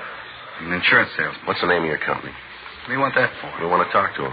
I don't want you calling them. They find out I'm down here. Before I get a chance to tell them about it, I'll lose my job. You kind of got this thing a little mixed up, haven't you? What do you mean? You've been trying to sell us how innocent you are all morning. Yet every time we ask a question, you give us a smart answer. Now, if you haven't got anything to hide, why don't you come off it and tell us the truth for a change? I'm doing that. When? What company you work for? I'm not going to tell you. This rate book we found in your car. This the one? Great Southwestern Life, that it? Why don't you call them and find out? We did. They say they never heard of you. Then it isn't them, is it? What are you doing with the rate book? That illegal, too? Where'd you get it? Friend of mine. I like to check the prices of other companies, keep abreast of things. What's the friend's name? You know I'm not going to give you that. Hey, who put you on to me anyway? You said it yourself. We're not going to tell you. But it was that Wilda broad. Who? Who's playing cozy now? Wilda Chandler. She's the one who told you to pick me up, isn't she? Does she have a reason to do that? She might think so. Why don't you tell us about it? I tried to help her out, give her the chance to earn some extra money. Told her I'd give her $5 for every prospect she turned over to me who bought some insurance, and it worked good for a while. Then she started boozing it up. Got to be a real lush. Couldn't trust her anymore. She was giving me a list of bad names, making them up. I had to get rid of her. Yeah? Gave her a coat and called it quits. How about these names she gave you? You got a copy of them? No. Turned out they weren't any good, so I threw them away. Frank? Yeah? You got that list? Yeah, here you go. Listen to these. See if they sound like the people Wilda told you about. Pauline Bunnell, Myrtle Briggs, Mrs. Mildred Carlson, Miss Jane Anderson, Alice Beckworth. How about it? You recognize any of them? She's the one, isn't she? Oh, lousy lush. She's the one who told you, isn't she? Recognize the names? Yeah. Every one of those people have had a burglary in their house in the last month. There's a lot more names. Why don't you cop out and tell us the truth? I got nothing to say until I see a lawyer. Joe, see you a minute. Yeah, I'll send right away. What do you got? Kid says his name's Jim Nelson. Picked him up out at Barrett's place. Anything on him? Suitcase. Here it is. A couple of fur coats inside of him. What about Nelson? Checked him. Got a record listing 2 burglary arrests, 1 conviction. Where's he now? Got him over in an interrogation room. Who's with him? Rubles. Any trouble? No. Walked in and we took him. Says he wants to see Barrett. Thought maybe you'd want to talk to him first. Yeah, I do. Be right back, Frank. Okay. Let's go. Anything on the coats? Haven't had a chance to check him yet. Brought the Nelson kid right in. Anybody out at Barrett's now? Yeah, we called the team before we left. Okay, thanks. I'll call you. Right. Hi, Rubles. Thanks. All right. Olson, I'll be down the hall if you need anything, Joe. Right, thank you. Your name Nelson, is that right? Yeah. Where'd you get the suitcase? Barrett gave it to me. When? A couple of days ago. I was supposed to take it to Detroit. What happened? I didn't make it. Got to thinking about how he was willing to pay my expenses back there just to take the suitcase. Got to wondering what was so important. Opened the suitcase, and when I saw what was in it, I didn't want any part of it. Tried to give it back to him. Cops picked me up. Uh-huh. You know where he got the coats? No, I don't want to. Anytime a guy's willing to pay expenses back east just to deliver a suitcase, there's something phony about it. I want no part of the action. You know I got a record. I only stood one conviction. I'm trying to keep clean. You got Barrett here now? That's right. You going to hold him? Yeah. I'd like to see him for a minute. Why? I'd like to tell him what I thought about the deal he tried to pull. Telling me how he was my friend. All the time getting me to carry the stuff for him. Can you fix it up so I can see him? Yeah. Come on.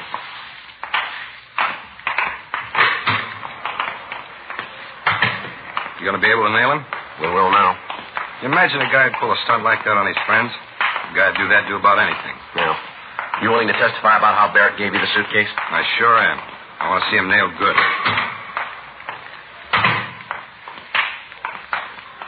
Barrett? Yeah? Turn around here. This friend of yours wants to see you.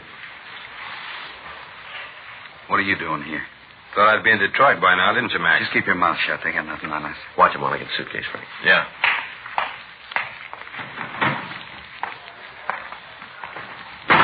How about it? You ever see this bag before, Barrett? He should. He gave it to me.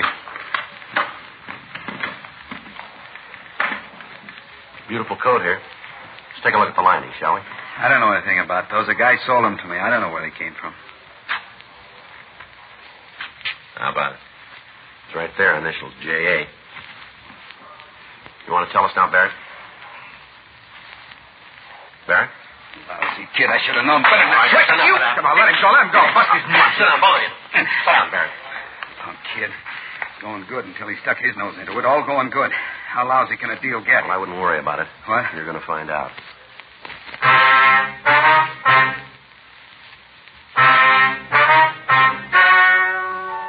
The story you have just heard is true. The names were changed to protect the innocent. On September 18th, trial was held in Department 97, Superior Court of the State of California, in and for the County of Los Angeles.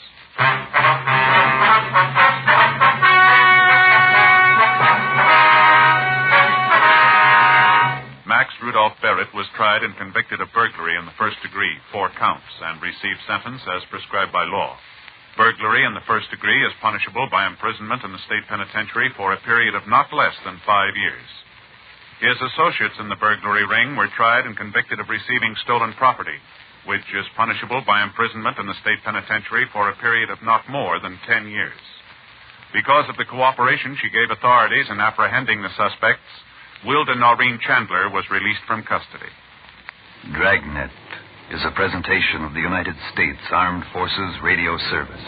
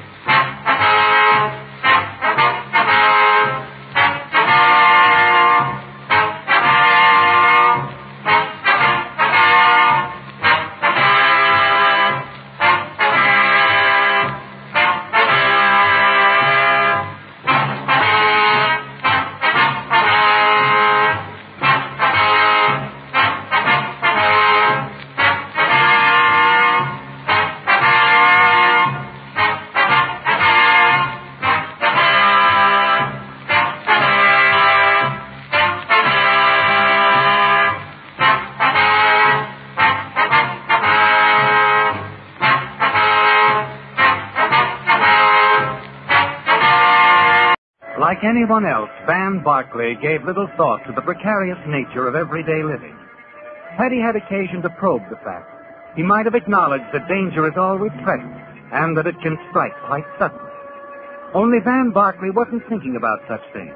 Perhaps he was too restless to care. A young engineer, unmarried, can get restless. Working in a new, strange city, he can get lonesome, too. Van Barclay was one or the other, or both of these things, on a Saturday night, that he came out of a movie and went for a stroll along the Santa Monica Palisades in preference to going back to his hotel room. On a corner, he stopped to light a cigarette. That's when he first noticed it. The car was big, a Nash convertible. It cruised by him, came back around the block, moving slow. The third time around, he was standing on the curb, staring openly at the girl behind the wheel. Very nice. Young, blonde, considerably more than attractive. And she was looking at him just as obvious. Hello. Hello. You've opened a door before, no doubt. In other words, isn't it a beautiful night for a drive? Well, isn't it? Yeah, that's what I said. You weren't going somewhere important. No, not at the moment. In fact, I was faced with a rather gloomy prospect of an evening at a hotel alone. And it is a beautiful night for a drive. I suppose it was on the golf course at Biarritz, What? where we met. That's as good a place as any. Yes, only I've never been there. But I have a good imagination. And then, I remember so well those evenings at Monte Carlo when you'd say to me, Van, you must sit beside me at the casino tonight. You bring me luck. You called me Van in those days, remember? Never Mr. Barclay. And I used to call you, what was it I used to call you? It might have been darling, mightn't it?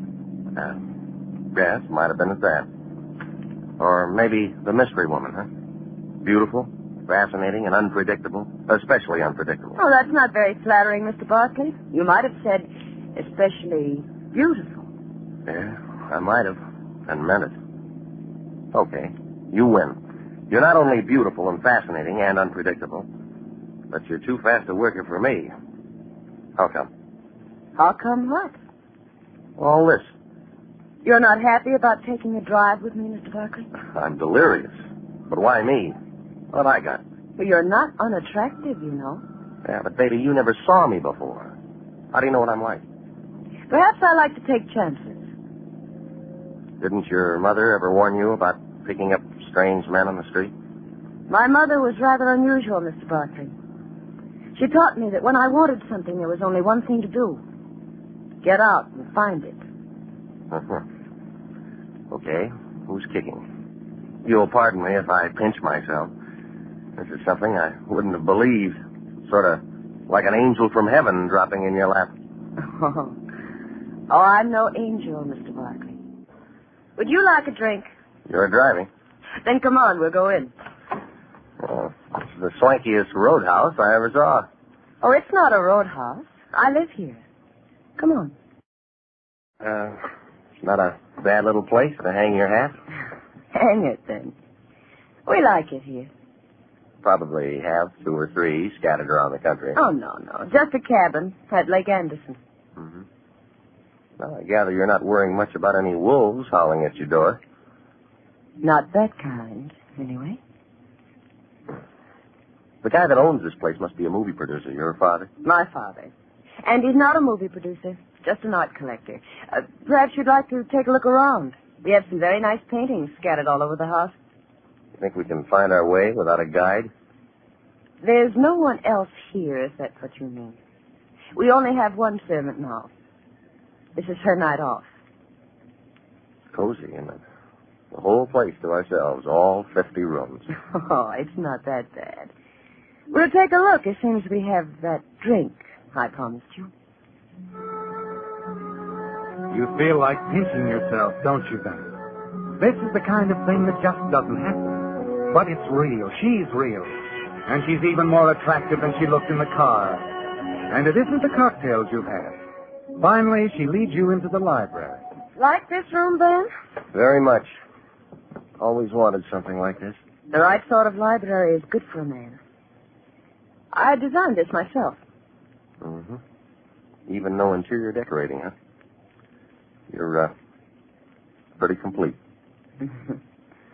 Thank you. Then, fix yourself another drink. The decanter is over there. I'll be right back. Take your time. This is all very pleasant. You fix another drink, sink into a big leather chair, and relax. When you open your eyes a few minutes later, she's back, smiling down at you. Hello. Hello again. Oh, I see your glass is empty. Well, that's easily remedied. I'll pour you another one. Yeah, this is nice work, if you can get it. Here you are. Thank you. Nice perfume you're wearing. Like it? I like everything about you. Good. Then you won't mind doing something for me, will you? Anything, short of murder. Walk over here. To the closet? Yes.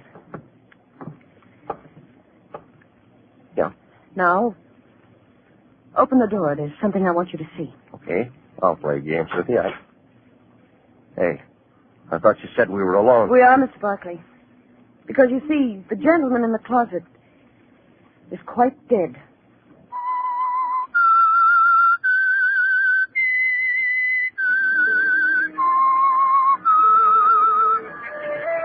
It's a great deal more than you bargained for, isn't it, Ben? Yes. When you stepped into the car at the invitation of the beautiful blonde, you didn't realize what kind of a ride was ahead. It was like a dream, wasn't it? Going to her home, having cocktails and relaxing. And then in the library, you looked into the closet. Fantastic, Ben. Your mind spins, almost unable to cope with the situation, as you stare down at the quiet figure of a dead man on the floor of the closet. You scarcely hear the girl beside you. You'll help me, won't you?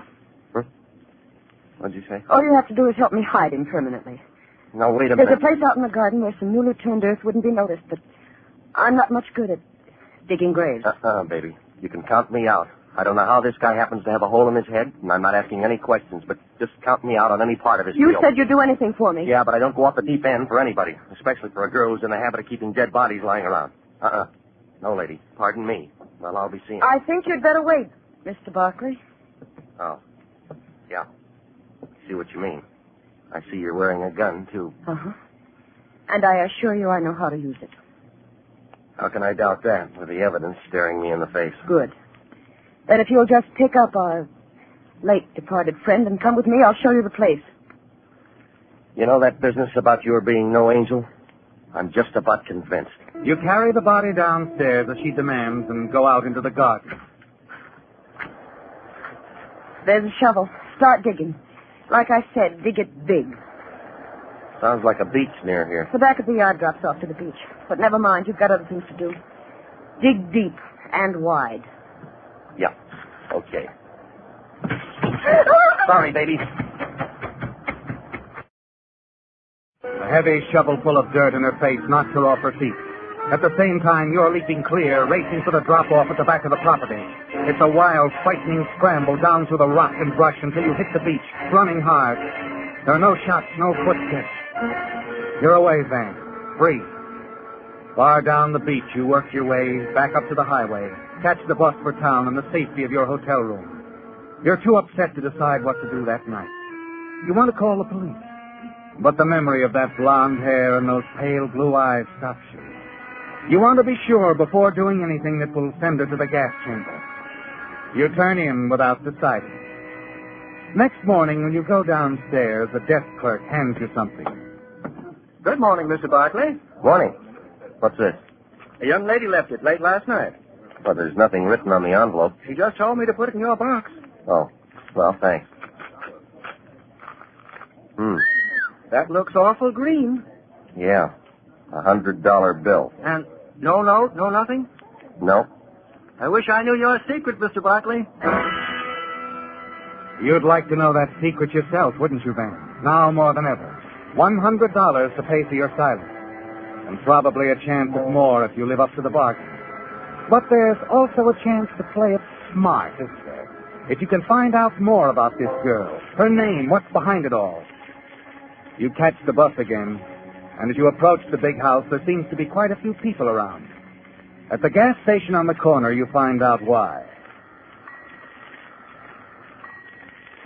All set, Mr. Armstrong. Anything else? That's all, Joe. Thanks. Hi there. What can I do for you, mister? Run out of gas or something? No, I was just walking, and I saw there was some kind of excitement around here. Yeah, more than we've had in a long time. They found a body down on the beach this morning. Oh? Somebody drowned? Maybe so. But he got a bullet hole through his forehead first. Oh, murder, huh? Yeah, looks that way. Guy named Alfred Hamilton. Lived right up the street. Over in that house? Ridgely's? Oh, no. He used to be over there a lot, but he didn't live there. Well, I noticed that there was a police car out in front. No, that's part of the excitement. Not only is this friend of the Ridgeleys bumped off, but Doris is missing. Doris? Yeah, Doris Ridgeley, Mr. Ridgeley's daughter. Oh, that's Ridgeley, the art collector? Sure, you know. He's about the richest person in the neighborhood. Nice man, too. Mm-hmm. And Doris, his daughter, I remember, I've seen her. She's a blonde, isn't she?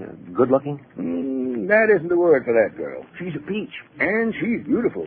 Yes, but rather hard and spoiled. Doris? No. Why, there isn't a nicer girl in town. And I ought to know. I've been taking care of her car ever since she started to drive. I sure hate to see her mixed up in anything like this. And missing, too. Why, she might be in the ocean herself, only her car is gone, too. They think she murdered this guy, Hamilton? I don't know. But if you ask me, she couldn't have. She's too regular. And if she did, she had a good reason. Hamilton was no good. I never could understand why Doris and old man Ridgeley put up with him. There's just two of them live there, huh? Yeah, Mrs. Ridgeley died a while back. Gosh, I hope they find the girl okay. It'd just about kill the old man if anything happened to her. Yeah. When was this guy murdered? Last night. And I can tell you exactly when. 10 minutes to 8 on the nose. Oh? How can you be sure? Because I heard the shot. I didn't think anything of it at the time, but I did notice what time it was, because I was just getting ready to close up. Did you tell the police that? Sure. Where did the shot come from? How should I know? It was just a noise. Maybe from the house over there, maybe from the beach where they found him. Well, thanks. Thanks a lot. Yeah. Hey, say, who are you anyway? Nobody important. So long.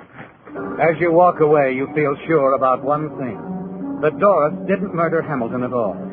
She was covering for somebody else, wasn't she, then? And you've got to find her and bring her back. But where is she? Suddenly it hits you. The cabin she mentioned. Yes, at Anderson Lake. You decide quickly, then. Next stop, Anderson Lake. Hello there, young fella. What can I do for you? Got everything here a body needs. Groceries, notions, drugs, fishing, tackle. Oh, no, I was looking for somebody, Pop. Thought maybe you could give me directions. Well, I'm the person to come to. Can tell you about anybody in Anderson Lake. And who you looking for? Doris Ridgeley. She's got a cabin up here, hasn't she? Yep. Well, how do I get there? You don't. Huh? Why not? Wouldn't do you no good. Why not? Nobody there. But I'm sure Doris is up here, and I've got to find her. Well, if you got eyes in your head, you wouldn't have to go to no cabin. Huh? If you look across the street over there, you'll see her car in front of Jake's Cafe. She's eating inside. Okay. Thanks, Pop. She's in Jake's Cafe. And you wait outside until she comes out. As she gets into the convertible, you slip around the other side and open the door. Hello, baby. It's a nice day for a drive, isn't it? Mr. Barkley. Don't reach for your bag. I'll take it instead. I'll take a look inside, too. Yeah, just as I thought, the gun. You still got it. Well, I'll just keep it this time if you don't mind. Look, Mr. Barkley. Now, just a minute. I'll do the talking this time. First, I'll give this back to you. Even if I had a price for this sort of thing, it wouldn't be $100. It's all I had last night. I said even if I had a price. I don't. I'll keep my mouth shut until I'm ready to talk. Or you are. What makes you think I have anything to talk about? Now, look, I think I know a good kid when I see one. If you're really in trouble, I'm sorry. But I don't think you are. I don't think you killed this heel, Hamilton. I think you're covering up for somebody. No, I'm not. I killed him. He was threatening me. Threatening to tell something about me, and I killed him. I don't believe you. All you did was try to get me to help cover up somebody else's work. No, that's not true. Okay, so you're not ready to talk yet. Come on, let's go for a drive. Well... You know, I'm sorry I had to smother you with that shovel full of dirt last night. But I didn't like the prospect of sharing that hole in the ground with Hamilton. You mean you thought I'd... Oh, no, I never intended to do that. Well, how'd you think you'd get away with it then? Just let me walk away to tell the cops? I don't know. Okay, baby, keep your chin up. Of course you don't know. You were mixed up in something you knew nothing about. Now, you couldn't have killed this guy, Hamilton, any more than you could have killed me. So, come on. Come clean. No, I can't. All right, now look, whoever this is you're covering up for, they'll be found out eventually. Probably they had a good reason for doing this, from what I hear about Hamilton. But now you've got to get yourself off the spot, and me too. We're accessories to the murder. Yes, I know. Look, why are you doing this? Why did you come here? I'll show you why. Does that answer your question? No talking now. Come on, start driving. We got to have a little talk with the police.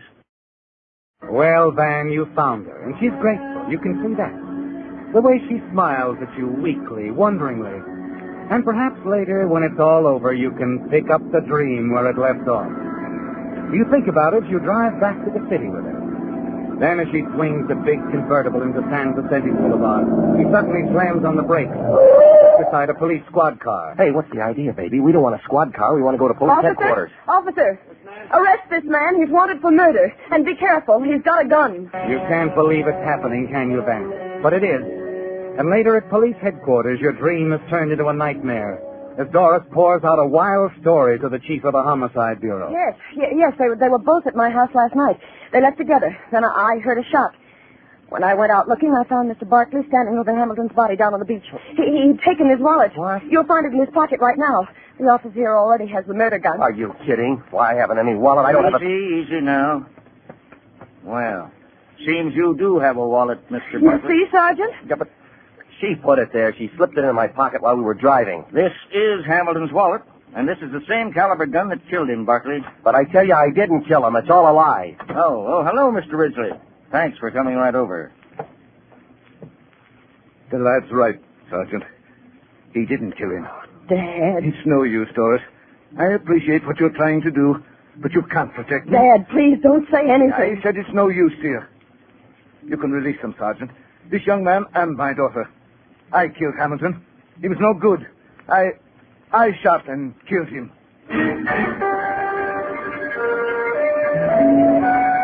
The surprises are hitting you like punches from a fighter, aren't they, Van? The attempted frame against you by Doris.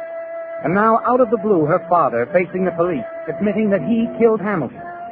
You stare from one to the other, wondering and waiting. And then Doris breaks the silence. But, Dad, you couldn't have killed Hamilton. Why couldn't he? He just confessed. That's good enough for me. He confessed to protect me. Dad had no reason. He could have had the best reason in the world, blackmail. That was Hamilton's racket. Blackmail? That's the answer, Doris. Hamilton had been bleeding me for a long time. But a few days ago, I got the evidence to clear myself and expose him. So you sent for him and told him. He got tough and... I shot him. I had to. In self-defense. Oh, look, officer, you found the gun in Hamilton's wallet on this man right here. What more do you want? I tell you, I never saw this girl in my life until last night. It's no use, Doris. It happened exactly as I said. No, Dad, I know you didn't do it. There's only one way you could know, Miss Ridgely. Yes, Sergeant. There's only one way I could know. I tell you, my daughter is lying. Mr. Ridgely is right, Sergeant. Oh, hello, Lieutenant. Find anything? Plenty. His daughter's lying to protect him. We know from the gas station attendant's testimony that the shot that killed Hamilton was fired last night at 10 minutes to 8.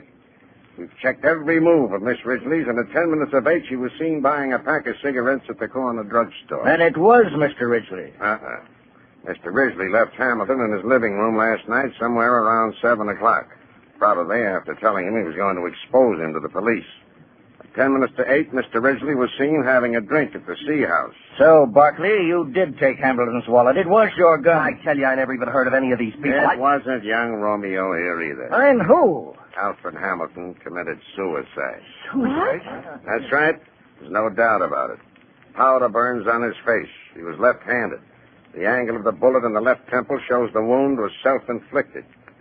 Hand tests prove beyond a doubt that Hamilton fired a shot a few seconds before his death. I guess when he realized Mr. Ridgely was going to expose him to the police, he just couldn't take it. Now, Mr. Ridgely, if you'll come into my office a minute, I'll show you the reports. Dad, we'll wait in the car. I'll be along in a minute, Doris. Well, baby, you gave me a nice ride. A very nice ride. Oh, honestly, Van, I'm terribly sorry, but I was worried crazy about Dad. Van, do you think we could have that drink again? Sometime, maybe? Oh, look, you're a nice kid. You're beautiful, fascinating, all those things, especially beautiful. But, baby, if you ever see me walking down the street again, just go on by. Please.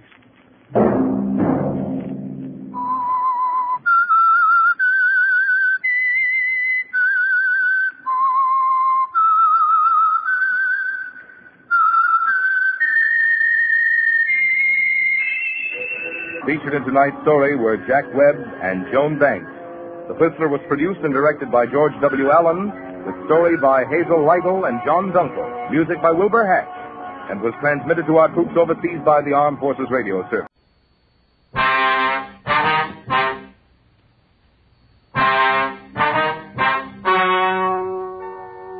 Ladies and gentlemen, the story you are about to hear is true. The names have been changed to protect the innocent. Dragnet is brought to you by Chesterfield, made by Liggett & Myers, first major tobacco company to give you a complete line of quality cigarettes.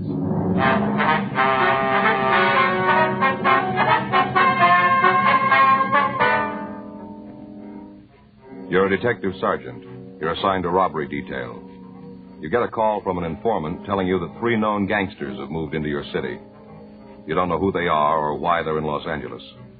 Your job, check them out. To sell a product, you have to make it good and keep it good. What do the latest reports show about Chesterfield? Well, our research laboratory has compared it with the leading cigarettes in the country. Chesterfield is highest in quality, low in nicotine. Another good reason why thousands of people are changing to Chesterfield every day. Smoke America's most popular two-way cigarette. Regular or king size, you'll find Chesterfield really mild, really satisfying. Best for you.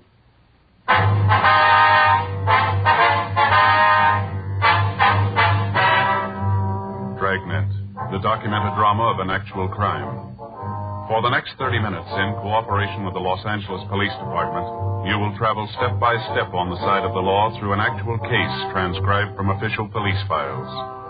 From beginning to end, from crime to punishment, Dragnet is the story of your police force in action.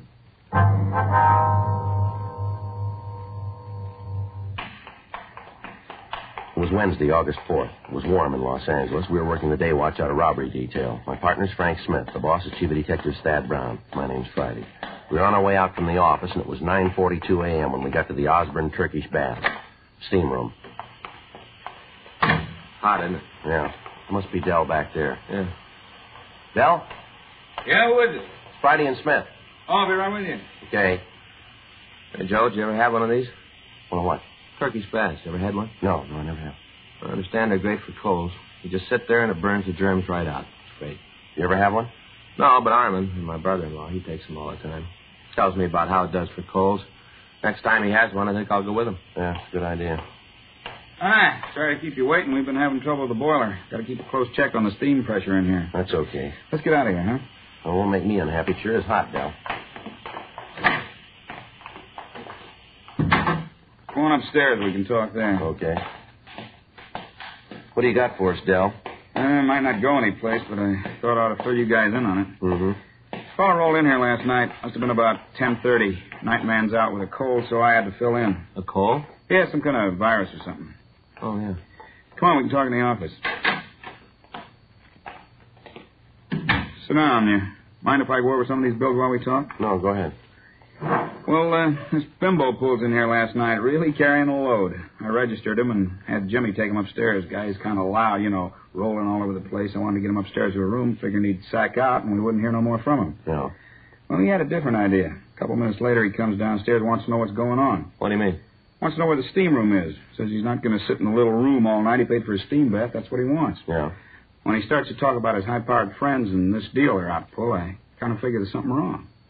He tell you who the friends were? No, not right now. Just mentioned a guy named Bud.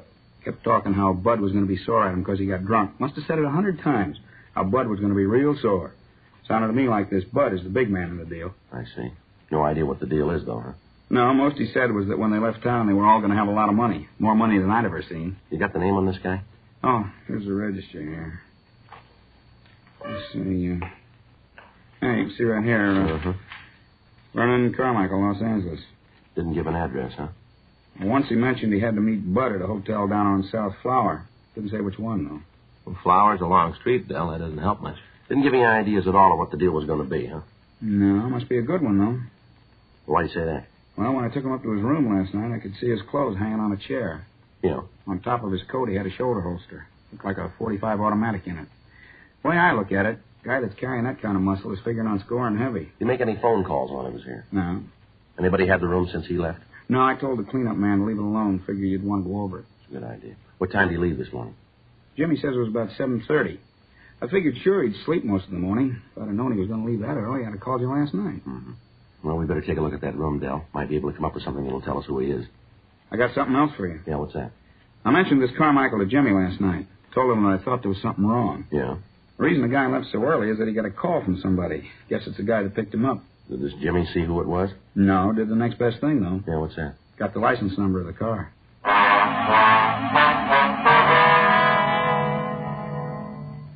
10:15 a.m. We got in touch with Leighton Prince, and Harlan Stahl sent a crew out to go over the room. Frank put in a call to the record bureau, and he had the name Vernon Carmichael checked. There was no record on anyone answering the description that we'd gotten from the manager of the Turkish Baths. In addition, a radiogram was sent to the Department of Motor Vehicles in Pennsylvania, asking for all available information on the owner of the car bearing the license number that we'd been given. 11:30 a.m. Harlan Stahl's crew finished checking the room, and they told us that they'd been able to lift a complete set of clean fingerprints from a water glass. They were photographed and classified. In checking our files, there was no record of the prints. They were forwarded to George Brereton up at Sacramento to CII and to the FBI in Washington, D.C. 2 days passed. On Friday, August 6th, we got the word from DMV in Pennsylvania that the car was registered to a Howard Nielsen. The radiogram also gave us a description of the car and the registered owner's address in Pittsburgh. On receipt of this information, we got in touch with the police department in Pittsburgh and found that Howard Bud Nielsen had a misdemeanor record. Late Friday afternoon, the kickback from Washington, D.C. arrived with the information that the fingerprints found in the room at the Turkish Bath were those of Vernon Carmichael. His record listed arrests for petty theft and robbery in Pennsylvania. He'd been brought to trial, but he'd been acquitted. Both men were well known to the police department in Pittsburgh as hoodlums. On Saturday morning, the mugshots of both Nielsen and Carmichael arrived. 10:15 a.m. We met with Lieutenant Jack Smyers, and we decided that the information, coupled with the records of the two men, made the incident worth investigation. The mugshots of the pair were copied, and a canvass of the hotels on South Flower Street was started in an attempt to find the residence of the suspects. The search went on for another 2 days without results. Monday, August 9th, 11:47 a.m., Frank and I got back to the office from communications. You know, we're going to feel pretty silly if Carmichael and Nielsen are already back there. Yeah, I know. It's beginning to look like the tip from Dell about the hotel on Flower was off, huh? Yeah. Still a lot of places to check, though. They can... Friday? Yeah. We got it for you. What? Carmichael and Nielsen. We found the hotel.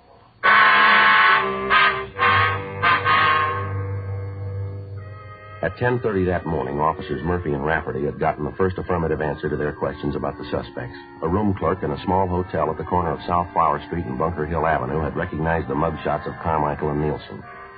Further questioning brought out the name of the third man in the trio. He was identified as Ernest Hunter. A check of the name through our records netted us no new information on him, and the name and the description was forwarded again to Brereton up at CII in Sacramento and again to Pittsburgh for possible identification. In talks with Lieutenant Smyers and Chief of Detectives Thad Brown, it was decided to keep the man under 24-hour surveillance. 3 additional teams of men from robbery detail were assigned to the duty. For the next 7 days, the 3 men were under constant watch. Their habits were regular. Their movements during the day followed the same general pattern. The kickback on Ernest Hunter disclosed no criminal record. At the end of the first week of watching the men, it was decided that the next step in the operation was to place a microphone in their room so that we might be able to monitor their conversations. Frank and I got in touch with the sound crew at the crime lab, and we made arrangements for them. The necessary permits were obtained from the Federal Communications Commission, and the listening equipment itself was ready. We made arrangements with radio car officers to pick up the suspects for investigation. The sound crew, Frank and I, along with Murphy and Rafferty, stood by for word that the trio was in custody. Tuesday night, 9:40 p.m. Should be getting word pretty quick. Yeah. Red 2 to Red 1. Red 2 to Red 1. Come in, Red 1. That's Murph. Yeah. Red 1 to Red 2. Come in, Red 2. Any word yet? Over.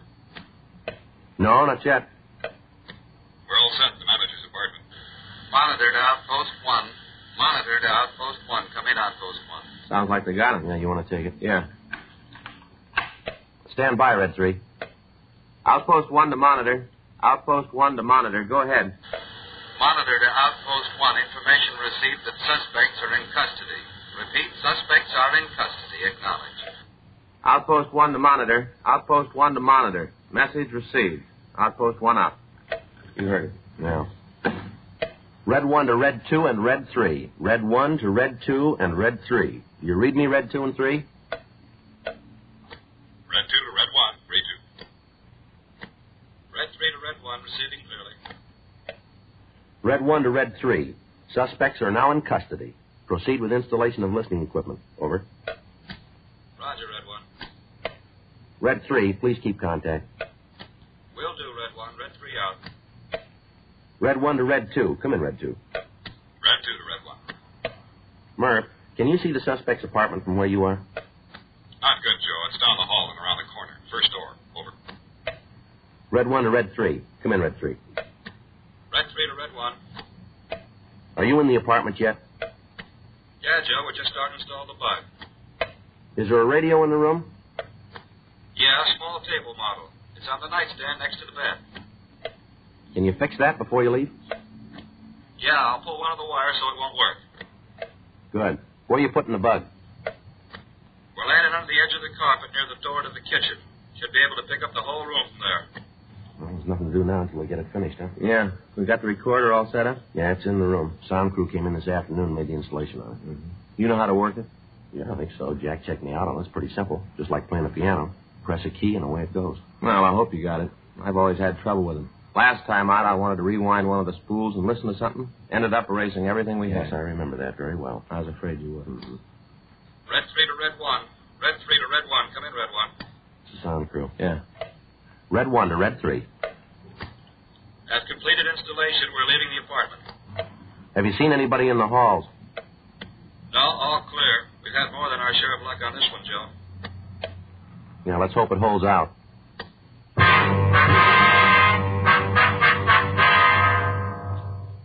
11:15 p.m. The installation of the listening equipment was completed, and Frank and I, along with Officer Pat Murphy, took up our positions in the room we intended to use as a monitoring post. Officer Rafferty went back to the city hall and told them that we'd finished and we were ready to have the suspects released. In the meantime, Carmichael, Nielsen, and Hunter had been fingerprinted and mugged. A search of their persons had failed to reveal any incriminating evidence, and the time that they'd been held had allowed us to make the necessary installation. After the trio had been released, we received information that they were proceeding toward the hotel. Frank, Murphy, and I waited for them at the monitor post to come into their room. 12:35 a.m. That's them. Get the recorder, huh? Right. You want to take care of the log, Frank? Yeah. See, it's 12:36 a.m. That's it.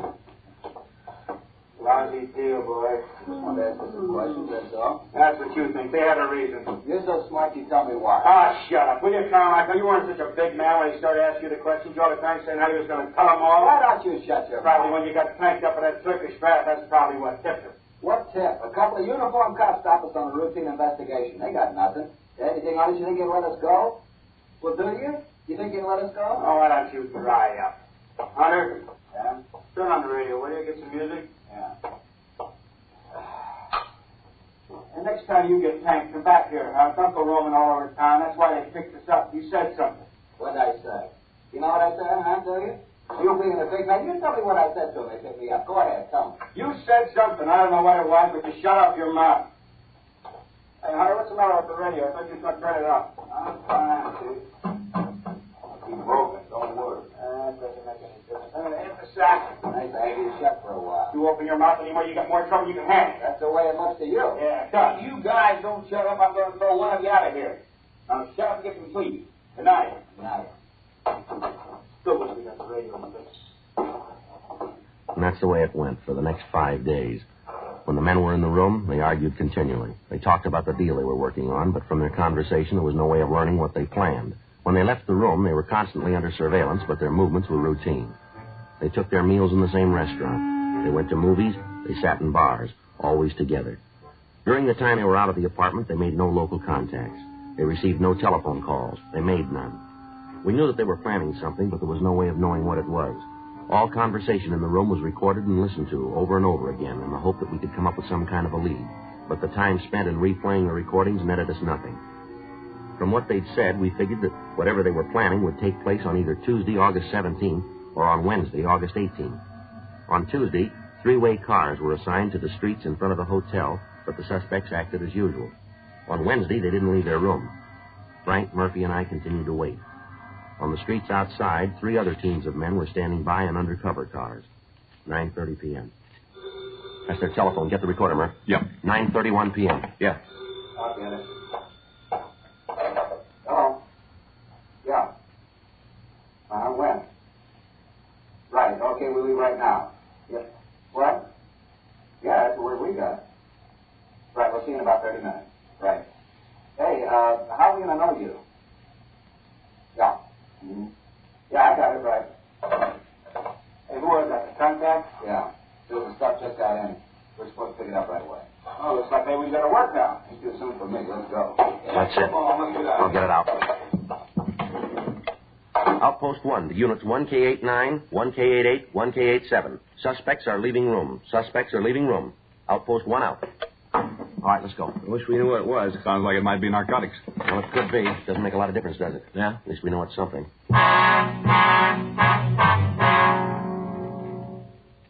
By the time we got to the street, the suspects were getting into their car and pulling away from the curb. Frank, Murphy, and I got to our car and followed them. They drove down South Flower to the corner of Palm Drive and turned left. 3 blocks further, they pulled into a gas station and apparently asked directions. They turned south on Broadway and drove about a mile. At Santa Barbara Avenue, they turned left again and drove 3 blocks. They stopped and parked the car in front of a small bar. We informed the other units of the activity and asked them to stand by in the area. Carmichael got out of the car and entered the bar. Murphy left us and entered the bar after him. Carmichael returned in a few minutes with another man. The 2 of them got back into the car and they talked. At the end of that time, all 4 of the men got out of the automobile, and then they entered the bar. Shortly after that, Carmichael, Nielsen, and Hunter walked out of the place. Carmichael was carrying a small package wrapped in plain brown paper and tied with a string. The 4th man wasn't with him. Frank and I got out of our car and approached the men as they stood talking. All right, hold it up, police officers. Over there. Put your hands up on that wall. What's going on? Get your hands up there. Frank, you want to check in the package? Yeah. Keep your hands on that wall. Lousy deal. I hope you're happy, Carmichael. I hope you're real happy. What are you talking about? I've got to lay this one to you. You really took care of this. Stand still and keep quiet. How about it, Frank? I don't know. What do you mean? Where's money? $20 bills. Must be $20,000 worth. Where? As far as I can tell, it's good. Where's that put us? Well, there's $20,000 here. Yeah? Let's find out where they got it.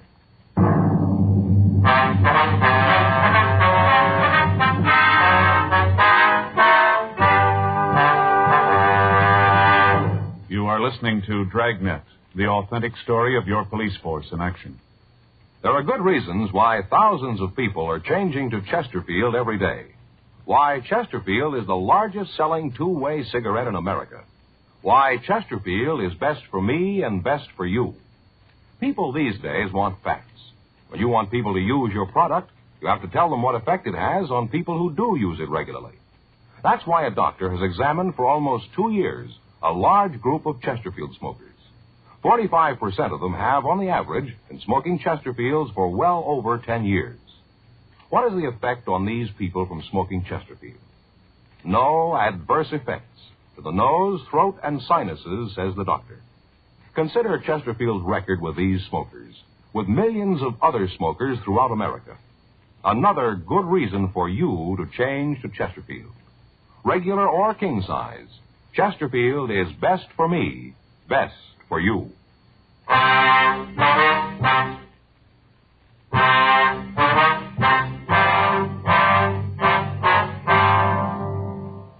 10:02 a.m. The 4 suspects were taken into custody and removed to the city hall for interrogation. We got in touch with the Secret Service and asked them to come over to the office to check on the currency.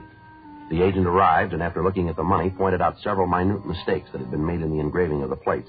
He went on to explain, however, that this particular printing was one of the best that he'd ever seen. He told us that the paper used in the bills would be analyzed and that we'd receive copies of the reports as soon as they were finished. 12:14 a.m. While Murphy, Rafferty, and the Secret Service man questioned Nielsen in the interrogation room, Frank and I talked to Carmichael in the squad room. We questioned him for about an hour, but he refused to say anything that would help us get a lead to the source of the counterfeit. 1:30 a.m. How long you figure you can keep this up, Carmichael? I don't know what you're talking about. Oh, now, come off it. We're getting tired of playing kid games here. We want to know where the queer came from now. Who says it's queer? Guy that printed it was pretty sloppy. He made a lot of mistakes. Joe? Yummer. See you, man? Yeah. Be right back. Yeah. How you doing? Nothing. Nielsen won't say a word. Gives it to us that he didn't know what was going on. Says he just went out there to pick up a package. They say who they were running the errand for? Well, tells it just he went along for the ride. The whole thing was Carmichael's idea. Mm-hmm. We thought maybe we'd go to work on Hunter, see what we can get from him. Okay. You going to stick with Carmichael? Yeah, I guess so. From what we heard in the room, if there's going to be a break, I got a hunch it's going to come from him. Okay. You got anything, let us know, huh? Right away. Oh, big man's back again. Your friend there tell you all about it? No, but yours did. Nielsen just laid the whole thing in your lap. You're kidding. So you want to talk to him? What'd he say? The way he tells it, he was just along for the ride. You're the big wheel in the whole thing. He said that? I said you could talk to him if you want to. Well, he ain't going to make it. He ain't going to lay it on me. You want to tell us your side of it? Yeah, I'll tell you the way it happened. That lousy bum. How do you like that, him saying I'm the wheel? I'll tell you. All right, now where'd the queer come from? I don't know. I thought you were going to tell us. I'm doing that. I really don't know where it came from. You turn up with $20,000 in $20 bills and you ask us to believe that you don't know where it was printed. I'm not asking you anything. I'm telling you what I know. That's it. Well, tell us about your part. Nielsen, Hutter, and me were approached in Pittsburgh. By who? I don't know. We're going that way again, huh? I say you don't believe me. That's the way it happened. The guy who approached you, he just walked up and said, here's $20,000, just like that, huh? No, the deal was that Nielsen, Hunter, and me were supposed to come out here. We were supposed to check into a hotel and wait for a call. Guy who called us would have the queer. He'd turn it over to us and we'd pass it. You bought the counterfeit? Yeah. What'd you pay for it? $2.50. For $20? Yeah, $2.50 for $20. You paid the other man we picked up? Yeah, we gave him $2,500. You ever seen the man before? What? The man you bought the queer from. Do you know him? No, never saw him before. He's not the man who made the original contact in Pittsburgh. No, a guy back east was an old man. How old? I don't know, maybe 55, 60, around in there. Not the fellow you met tonight. I told you that before. It's not the same man. You ever use a name of any kind? No. Just to call him Pop, that's all. Pop. Give us a description of this man, Pop. What's in it for me? Well, what do you got now? Nothing. All right, it'll stay that way. You're in big trouble, Carmichael. If you're smart at all, you're going to cop out the whole thing and cooperate with us. Lousy Nielsen. Him all the time yelling about how it was all set. All the time saying we had it made. Sure, I'll go with you. I just want to see Nielsen get his, that's all. Just want to see him get his. We're going to want you to look at some pictures, too. I told you I'd go the route. You just tell me what you want to know. If I got the answer, so have you. All right. What'd he tell you? What? That lousy Nielsen. What'd he tell you about how it happened? He tell you the way I did? He tell it that way? Pretty much, yeah. Sure, that's the way it happened. Can't be told any other way. Well, Nielsen might give you an argument there.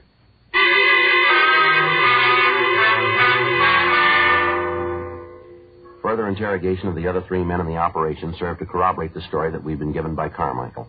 $2,500 in cash was found on the fourth suspect. Once the other men were confronted with the fact that Carmichael had told us everything he knew concerning the operation, they all followed suit. But other than telling us that they knew the head man in the counterfeiting act as Pop, they couldn't come up with any further information. From the man who'd been in the bar, we learned that he'd met Pop in Pittsburgh. He also told us that as far as he knew, the counterfeiter had been in prison at one time or another. However, the suspect was unable to tell us in what state or on what charges Pop had served time. He went on to tell us that he'd gotten the money in Pittsburgh and that Pop had told him that he'd be contacted later. The Secret Service had completed their analysis of the counterfeit bills, and they told us that they were some of the most perfect printing jobs that they'd run across. The counterfeiter had made one major mistake, however. In the printing of the currency, he'd impregnated the paper with small silken hairs so that it would stand close inspection. The currency now in use is made with nylon hairs. The agent from the Secret Service told us that they had agents working on tracing the manufacturer of the paper in the hopes that they could come up with a lead as to the identity of Pop. The four suspects were booked into the city jail. Thursday, August 19th, we ran the name Pop through our moniker file. Of the 47 cards turned over to us by the Record Bureau, 19 of the suspects listed matched the descriptions that we'd been given. The pictures of the men were pulled and shown to Carmichael and the other three suspects. They were unable to give us an identification. The name and description was sent to George Brereton in Sacramento, and he sent us another 150 possible. These were checked out without result.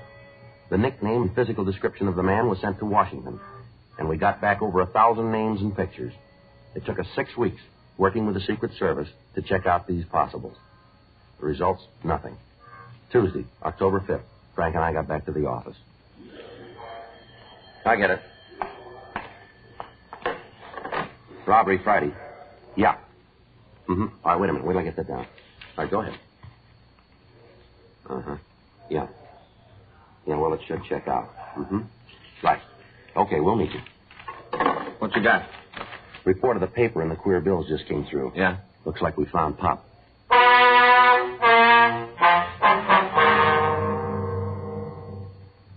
In checking the manufacturers of paper similar to that used in the counterfeit $20 bills, the Secret Service had come up with the name of a small print shop in the eastern section of Los Angeles.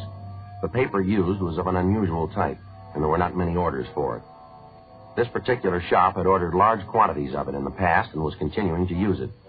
In checking out the name of the man on the order blanks, the Secret Service had found that he'd been convicted of robbery and had served a term in the federal penitentiary in Atlanta. He'd been released and had come to California and opened a small print shop. We spent the next 2 days checking the suspect out. His name was given as Stanley Jackson, age 47. For the next week, the print shop and Jackson himself were kept under constant surveillance. On Thursday, October 14th, at 11:50 p.m., the suspect was followed to his print shop. I'll cover the front of the shop, Joe. Right, Mick. Come on, Frank. Yeah.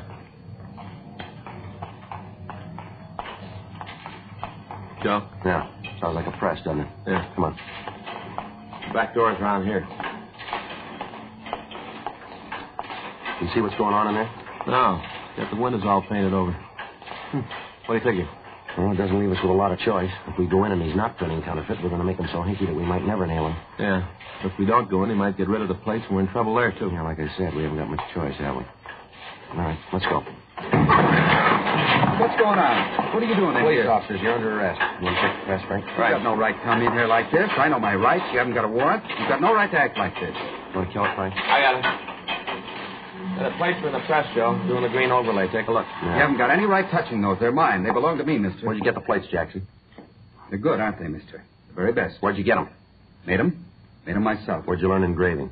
In prison. When they sent me to prison, I learned all about engraving. Real engraving. Not photo process, but the real thing. Finest place I've ever seen. The best. Beautiful money, isn't it? Best I've ever seen. Fool anybody. Did it all myself. Pass it anywhere. Fool anybody, anywhere. Yeah. Just look at it, mister. That's a genuine article, isn't it? Real money. It's perfect. Absolutely perfect, mister. No, you're wrong there. The government didn't print it.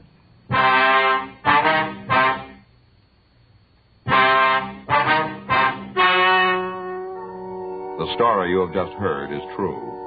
The names were changed to protect the innocent. On January 11th, trial was held in federal court, Southern District of California. In a moment, the results of that trial. Now, here is our star, Jack Webb. Thank you, George Fenneman. Friends, we've tried very hard to set a Dragnet standard. Now, to put that in just a few words, we try to make each program the kind of entertainment that you want. Now, we're going to keep working real hard at that. And you know, the people who make Chesterfields feel the same way about their cigarette. To sell a product, you have to make it good and keep it good. And the latest reports from our research lab shows Chesterfield is highest in quality. Highest in quality, low in nicotine. Smoke America's most popular two-way cigarette. Chesterfield, regular or king size. They're milder, they're satisfying, they're best for me, best for you.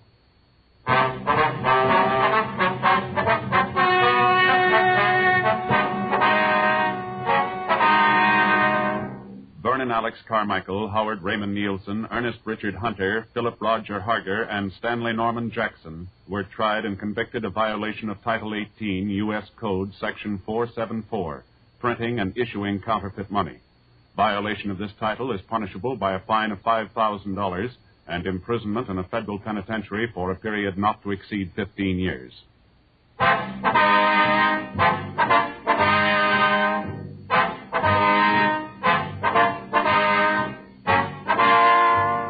You have just heard Dragnet, a series of authentic cases from official files. Technical advice comes from the Office of Chief of Police W.H. Parker, Los Angeles Police Department. Technical advisors, Captain Jack Donahoe, Sergeant Marty Wynn, Sergeant Vance Brasher. Heard tonight were Ben Alexander, Clarence Cassell, Jack Crucian, Harry Bartell. Script by John Robinson. Music by Walter Schumann. Hal Gibney speaking. Watch an entirely different Dragnet case history each week on your local NBC television station. Please check your newspapers for the day and time. Chesterfield has brought you Dragnet, transcribed from Los Angeles. Have you tried new cork tip Fatima? It's the smooth smoke with Fatima tips of perfect cork.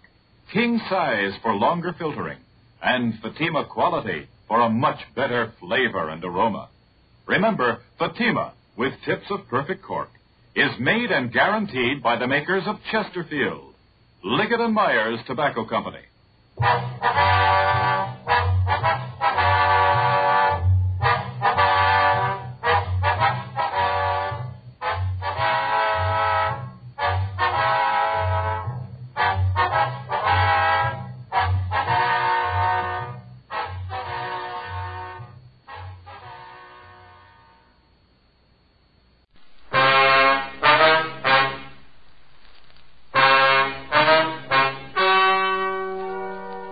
Ladies and gentlemen, the story you are about to hear is true.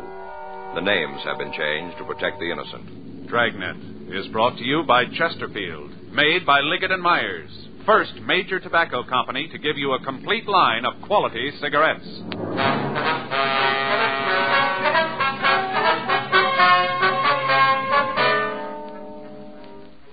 You're a detective sergeant. You're assigned to homicide detail. A young girl has been found in a cheap hotel room, apparently an attempted suicide. There's reason to suspect foul play. Your job, investigate. To sell a product, you have to make it good and keep it good. What do the latest reports show about Chesterfield? Well, our research laboratory has compared it with the leading cigarettes in the country. Chesterfield is highest in quality, low in nicotine. Another good reason why thousands of people are changing to Chesterfield every day. Smoke America's most popular two-way cigarette. Regular or king size. You'll find Chesterfield really mild, really satisfying. Best for you.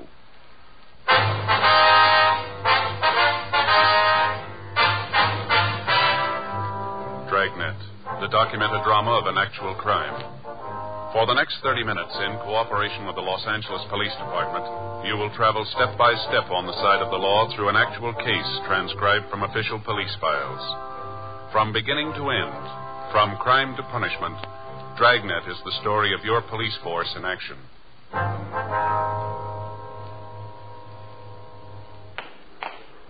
It was Thursday, November 19th. It was warm in Los Angeles. We were working the day watch out of homicide detail. My partner's Frank Smith. The boss is Captain Lorman.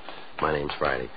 We'd just gotten a call from Georgia Street Receiving Hospital, and it was 9:46 a.m. when we got to the second floor. The treatment room. Yes? Could I see Dr. Hall, please? Come in, Joe. Joe, Frank? Hi, Doc. Is this the girl? Yeah. How's she doing? Well, not sure yet. Just finished the transfusion. Well, when are you going to know? We think she's going to live, but there's no way of telling right now how much damage has been done to the brain tissue. Mm-hmm. Bad bruise on her face. Must have received a bad blow. Might have gotten when she fell. Mm-hmm. Let's go outside, huh? I can use a smoke. Okay. Well, if there's any change, I'll be out in the hall. All right, Doctor. You got a cigarette on fresh, huh? Yeah, here you are. Frank? Yeah, thanks. Here's a match. Thanks. I didn't know you gave transfusions in cases like this, Doc. Won't have to very often. You see, a thing like this, the carbon monoxide in the gas joins with the hemoglobin in the red cells, won't let go. Blood takes the monoxide through the system and suffocates the brain tissue. We've given her some choramine, helps speed up the heart action. The way it looks, she's got a good chance of living, but we won't know how bad it really is until later. It's a rough one, isn't it? You find out who she is? Well, according to the stuff we found in her wallet, her name's Mona Fenton. Another thing that doesn't make much sense, Doc. She registered into the hotel as Mrs. John Norris. Near as we can find out, she wasn't married. How'd you come up with that? Well, when the office got word about it, we tried to get in touch with her husband. We called the phone number on the ID that we found in her wallet, talked with her mother. She says the girl's single. Well, how about the guy she was with? You been able to talk to him? No, haven't found out who he is. Name doesn't check out, huh? Not that we can find. How about the mother? She give you anything? Well, we just talked to her for a minute. We're going over there when we leave here. Maybe she can come up with some answers. I sure hope so. A couple of more questions you can ask her. Yeah? What's that? Find out if the girl's been under a doctor's care. What do you mean? Checked her over when she came in. Found marks. On her arm? Yeah. I think she's an addict.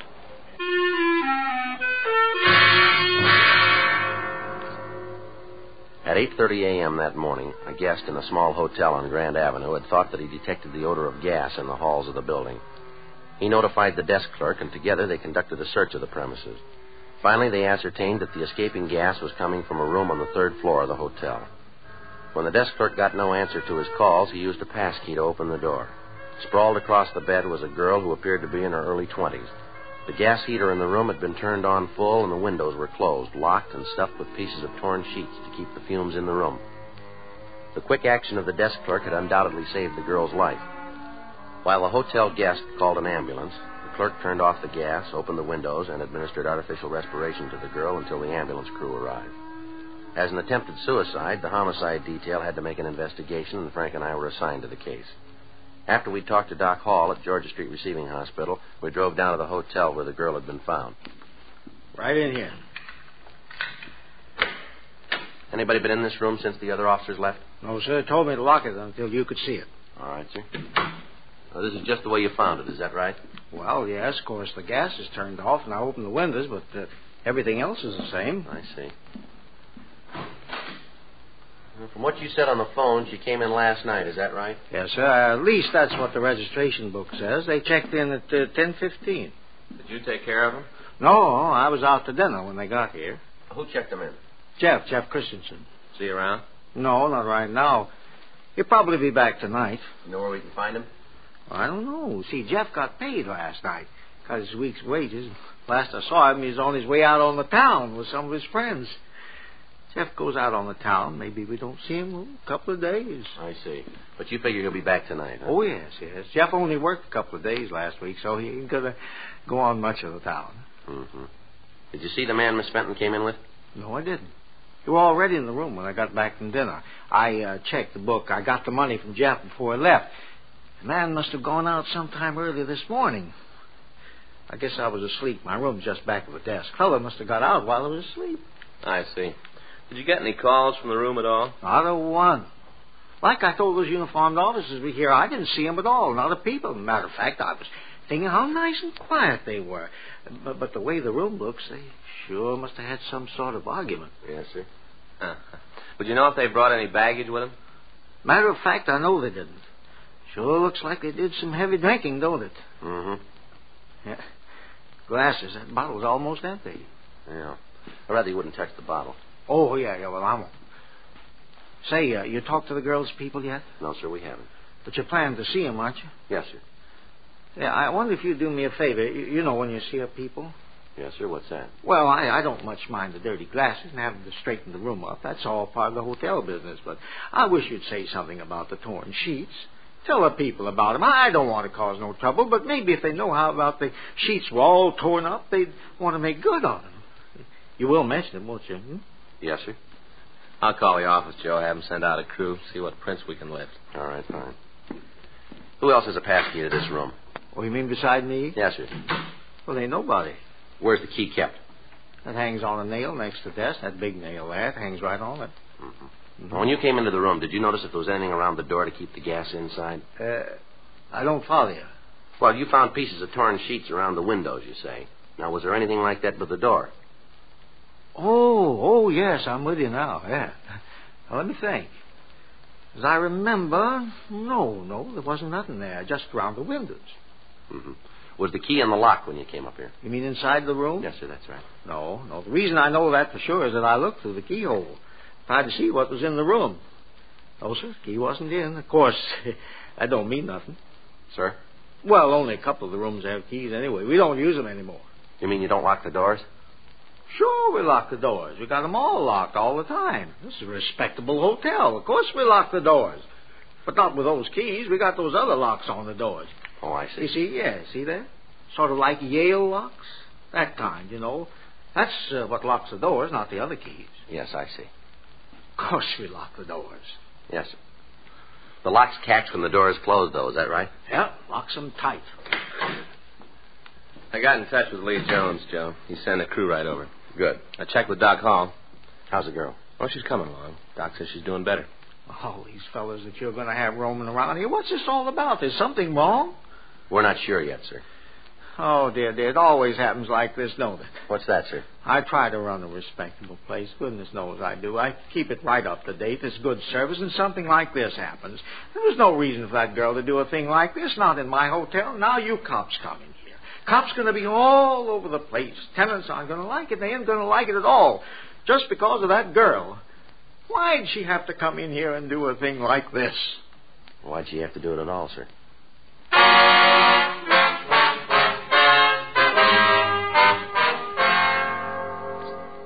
11:26 a.m.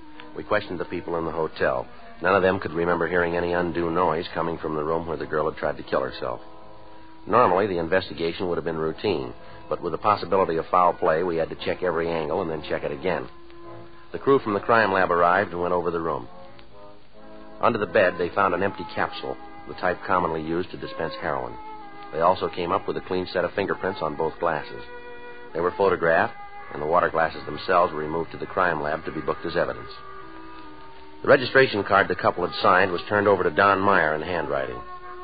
The name was checked through our record bureau, through the phone book, and through the city directory, but when the leads were checked out, we were no further in knowing who the man was who'd taken the room with Mona Fenton. Word was left at the hotel for the handyman to contact us as soon as he returned. Word was also left that if the man who'd registered with the Fenton girl returned, we were to be called. 11:45 a.m. The men from the crime lab finished their investigation and returned to the office to compile the results. Frank and I left the hotel and drove out to the address listed on the girl's identification. It was a large white colonial home near one of the colleges. We rang the doorbell and waited. Yes? Mrs. Fenton? Yes, that's right. What is it you want? Police officers would like to talk to you. Oh, come in. Thank you. It's about Mona, isn't it? Yes, ma'am. I knew something like this would happen. I knew it all along. Beg your pardon? When she first had this crazy idea, when she first told me about it, I knew. Kids, try to tell them. Just try, and they tell you that times have changed. They say that you're not keeping up with the time. They know it all. Nobody can tell them anything. Well, what idea is this, Mrs. Fenton? When she wanted to quit school and take the job in that drive-in restaurant, the most ridiculous thing I ever heard of. But nobody could talk her out of it. Lord knows I tried. I knew something like this would happen. I just knew it. Yes, ma'am. Do you know any reason why your daughter might want to take her own life? Are you a policeman, too?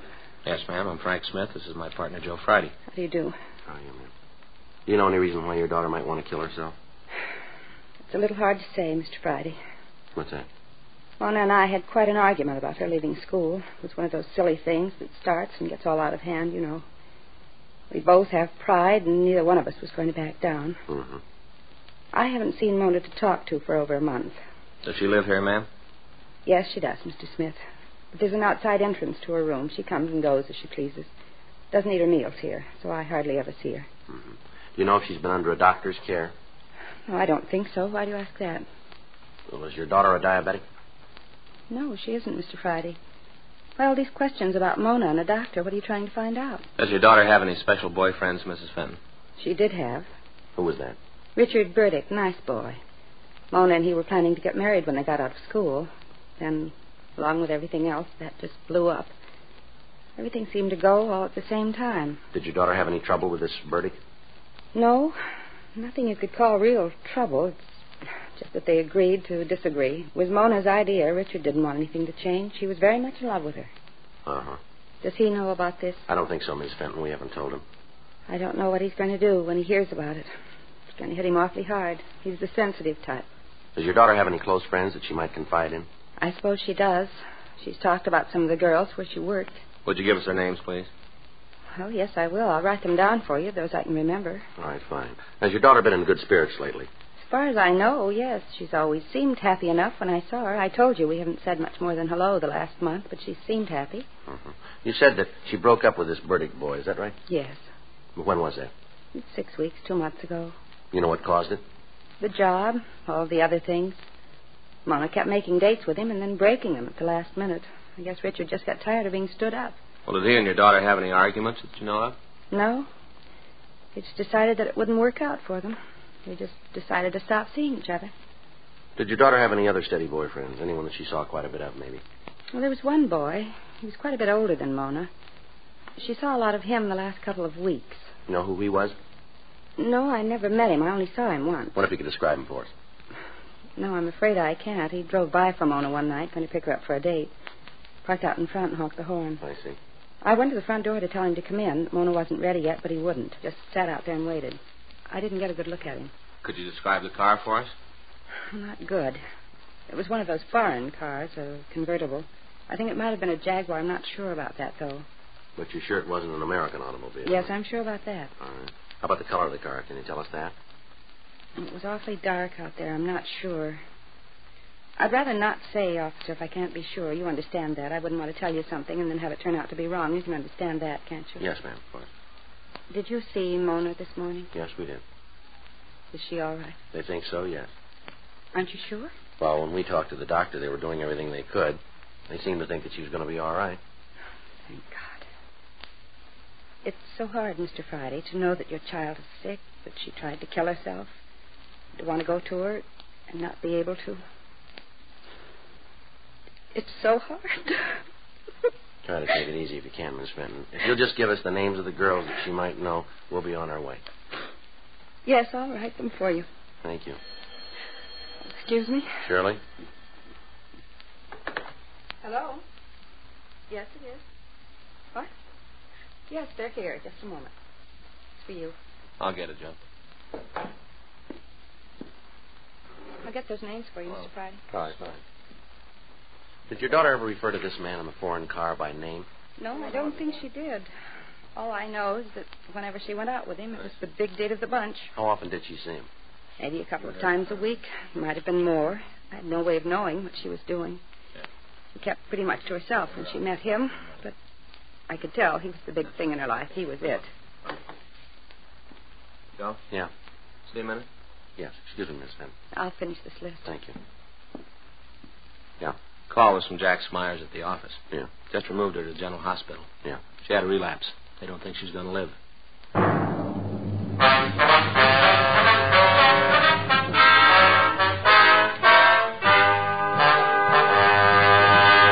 You are listening to Dragnet, the authentic story of your police force in action. There are good reasons why thousands of people are changing to Chesterfield every day. Why Chesterfield is the largest selling two-way cigarette in America. Why Chesterfield is best for me and best for you. People these days want facts. When you want people to use your product, you have to tell them what effect it has on people who do use it regularly. That's why a doctor has examined for almost 2 years a large group of Chesterfield smokers. 45% of them have, on the average, been smoking Chesterfields for well over 10 years. What is the effect on these people from smoking Chesterfield? No adverse effects to the nose, throat, and sinuses, says the doctor. Consider Chesterfield's record with these smokers, with millions of other smokers throughout America. Another good reason for you to change to Chesterfield. Regular or king size, Chesterfield is best for me, best for you.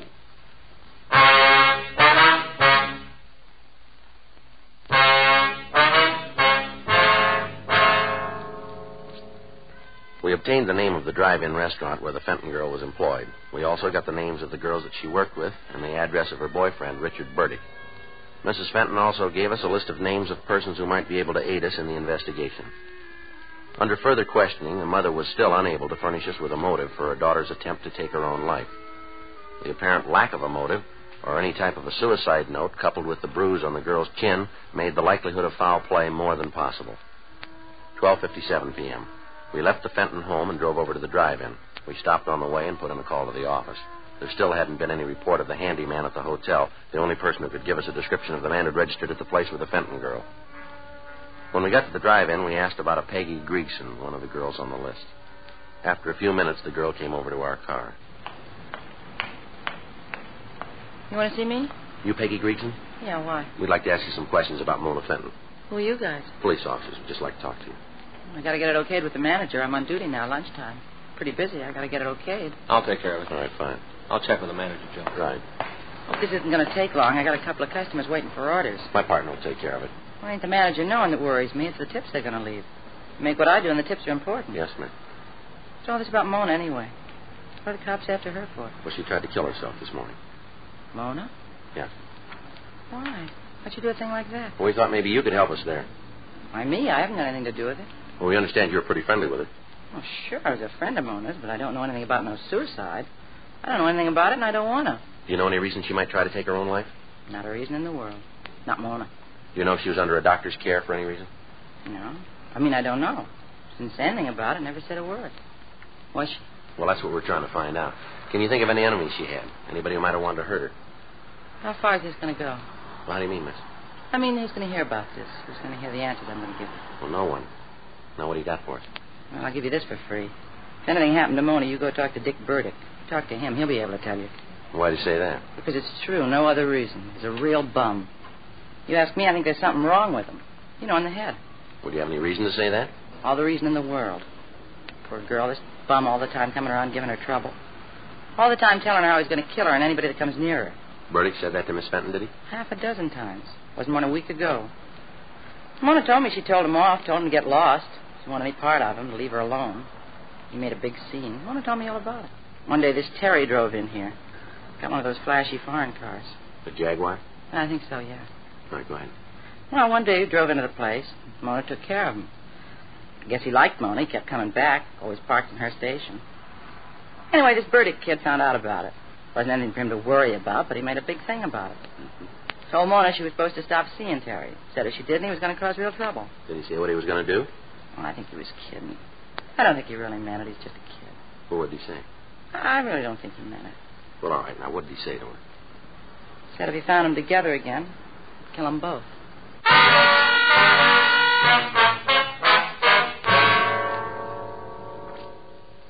We talked to the other girls in the drive-in. From them, we got the same story about the scenes that Richard Burdick had created. We got more information about the threats that he'd made against the Fenton girl and Terry Hamilton. From one of the girls, we got the address of Hamilton. 2:45 p.m. We left the drive-in and drove over to the address of the girl's boyfriend, Richard Burdick. We talked to the landlady. She told us that the Burdick boy had regular habits. He paid his rent on time. He never had any visitors. She told us that he wasn't in his room at that time, but she said that she'd let us in. In her company, we went upstairs. She unlocked the door, and Frank and I went in. Want to check the bedroom? I'll take the kitchen. Yeah.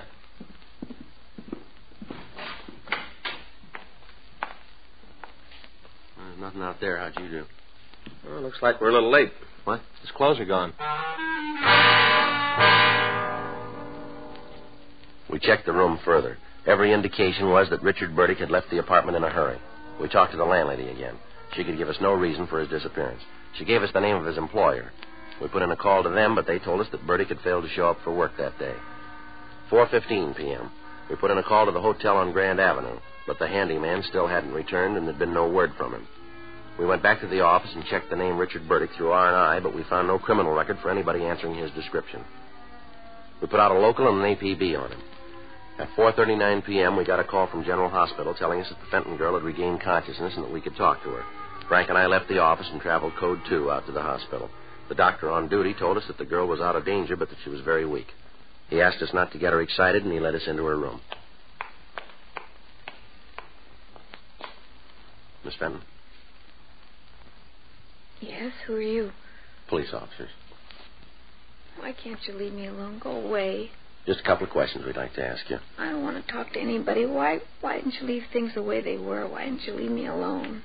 Well, you had a lot of people worried, miss. No reason for it. It'd be better all the way around if things had happened the way I planned them.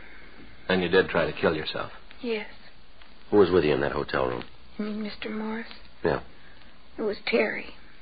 It was always Terry. He was going to marry me, then he didn't. He said he would, and he didn't. That why you did what you did?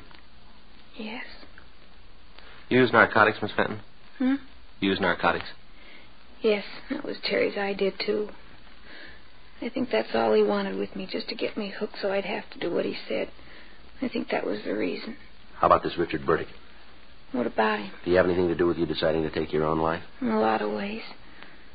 The biggest mistake I ever made was leaving Richard. I thought it was smart, real smart. I was going to show him. Terry said he'd marry me, said he was in love with me. He get you started on narcotics? Yeah. At first it wasn't so bad. I loved him, really I did. Then when I had to have the fixes, he changed. Told me he couldn't give it to me anymore, that I was going to have to pay for it. I tried to tell him that I loved him, but I wanted to be with him. That's why I went to the hotel to talk it over. Try to come to an understanding, some kind of an understanding. Mm-hmm. He said that he didn't want to have anything to do with me, that he wanted no part of me anymore. Said that I was going to have to pay for the H from now on. I didn't have any way to pay for it. He said it wasn't any of his business. Is he a user? Yes. It's all so stupid, Ma'am? The whole thing, I had it real good all the way around. And then I went ahead and ruined everything, tore it all down. Even if I'd have killed myself, it would have been no answer. Not the right answer, anyway. I know that. I know it real well. All right. Can you tell us where we can find this Terry? You bet I can. I want to see him feel like I do. I want him to know what it's like. Will you be willing to meet with him? Make a buy of narcotics for us? You name the time, I'll be there. I'll be there if I have to crawl. All right. You better get some rest now. I guess so. I'm pretty tired. Did you see my mother? Yes, ma'am. Is she real mad at me? No, I don't think she is. Would you call her? Ask her to come and see me. Tell her I'm sorry. Tell her I want to see her. She'll be glad to hear that. I hope so. I got so much to tell her and Richard. So much to tell them both. All right, Miss Fenner. We'll get in touch with her. And you tell me when you want me to call Terry. You tell me. All right, we will. Terrible thing, isn't it? What's that? Terry. He's been around a long time. Must be other girls in the same fix all because of him. Girls who have a bad habit and have to do what he says. Girls like me, terrible. Nobody knows how many. Yes, ma'am. Where's it going to end? When you meet him.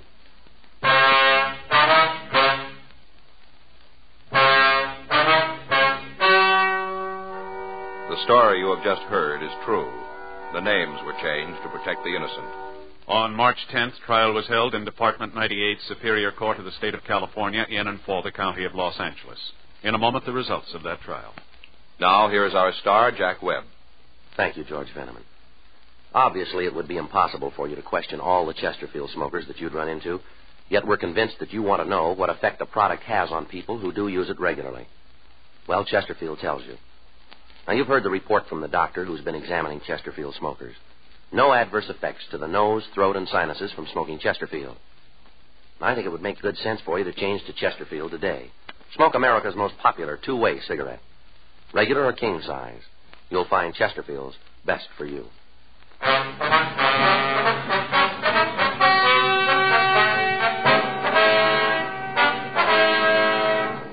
Terry Norris Hamilton was tried and convicted of violation of the State Narcotics Act, a felony, 1 count. He received sentence as prescribed by law. Violation of the State Narcotics Act, a felony, is punishable by imprisonment in the state penitentiary for a period of from 1 to 5 years.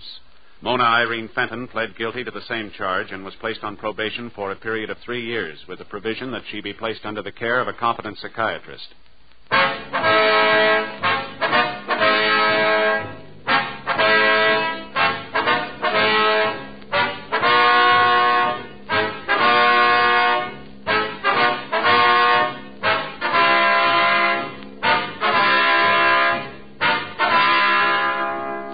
Have just heard Dragnet, a series of authentic cases from official files. Technical advice comes from the Office of Chief of Police W.H. Parker, Los Angeles Police Department. Technical advisors, Captain Jack Donahoe, Sergeant Marty Wynn, Sergeant Vance Frazier. Heard tonight were Ben Alexander, Vic Rodman, Virginia Gregg, Gene Tatum. Script by John Robinson. Music by Walter Schumann. Hal Gibney speaking. Watch an entirely different Dragnet case history each week on your local NBC television station. Please check your newspapers for the day and time. Chesterfield has brought you Dragnet, transcribed from Los Angeles.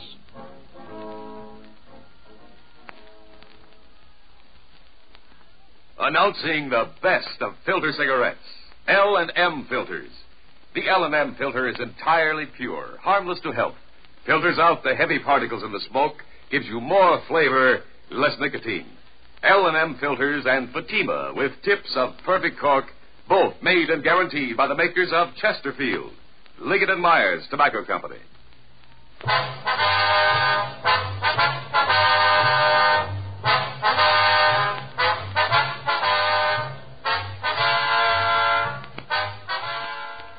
Hear John Cameron Swayze and the news next on the NBC Radio Network.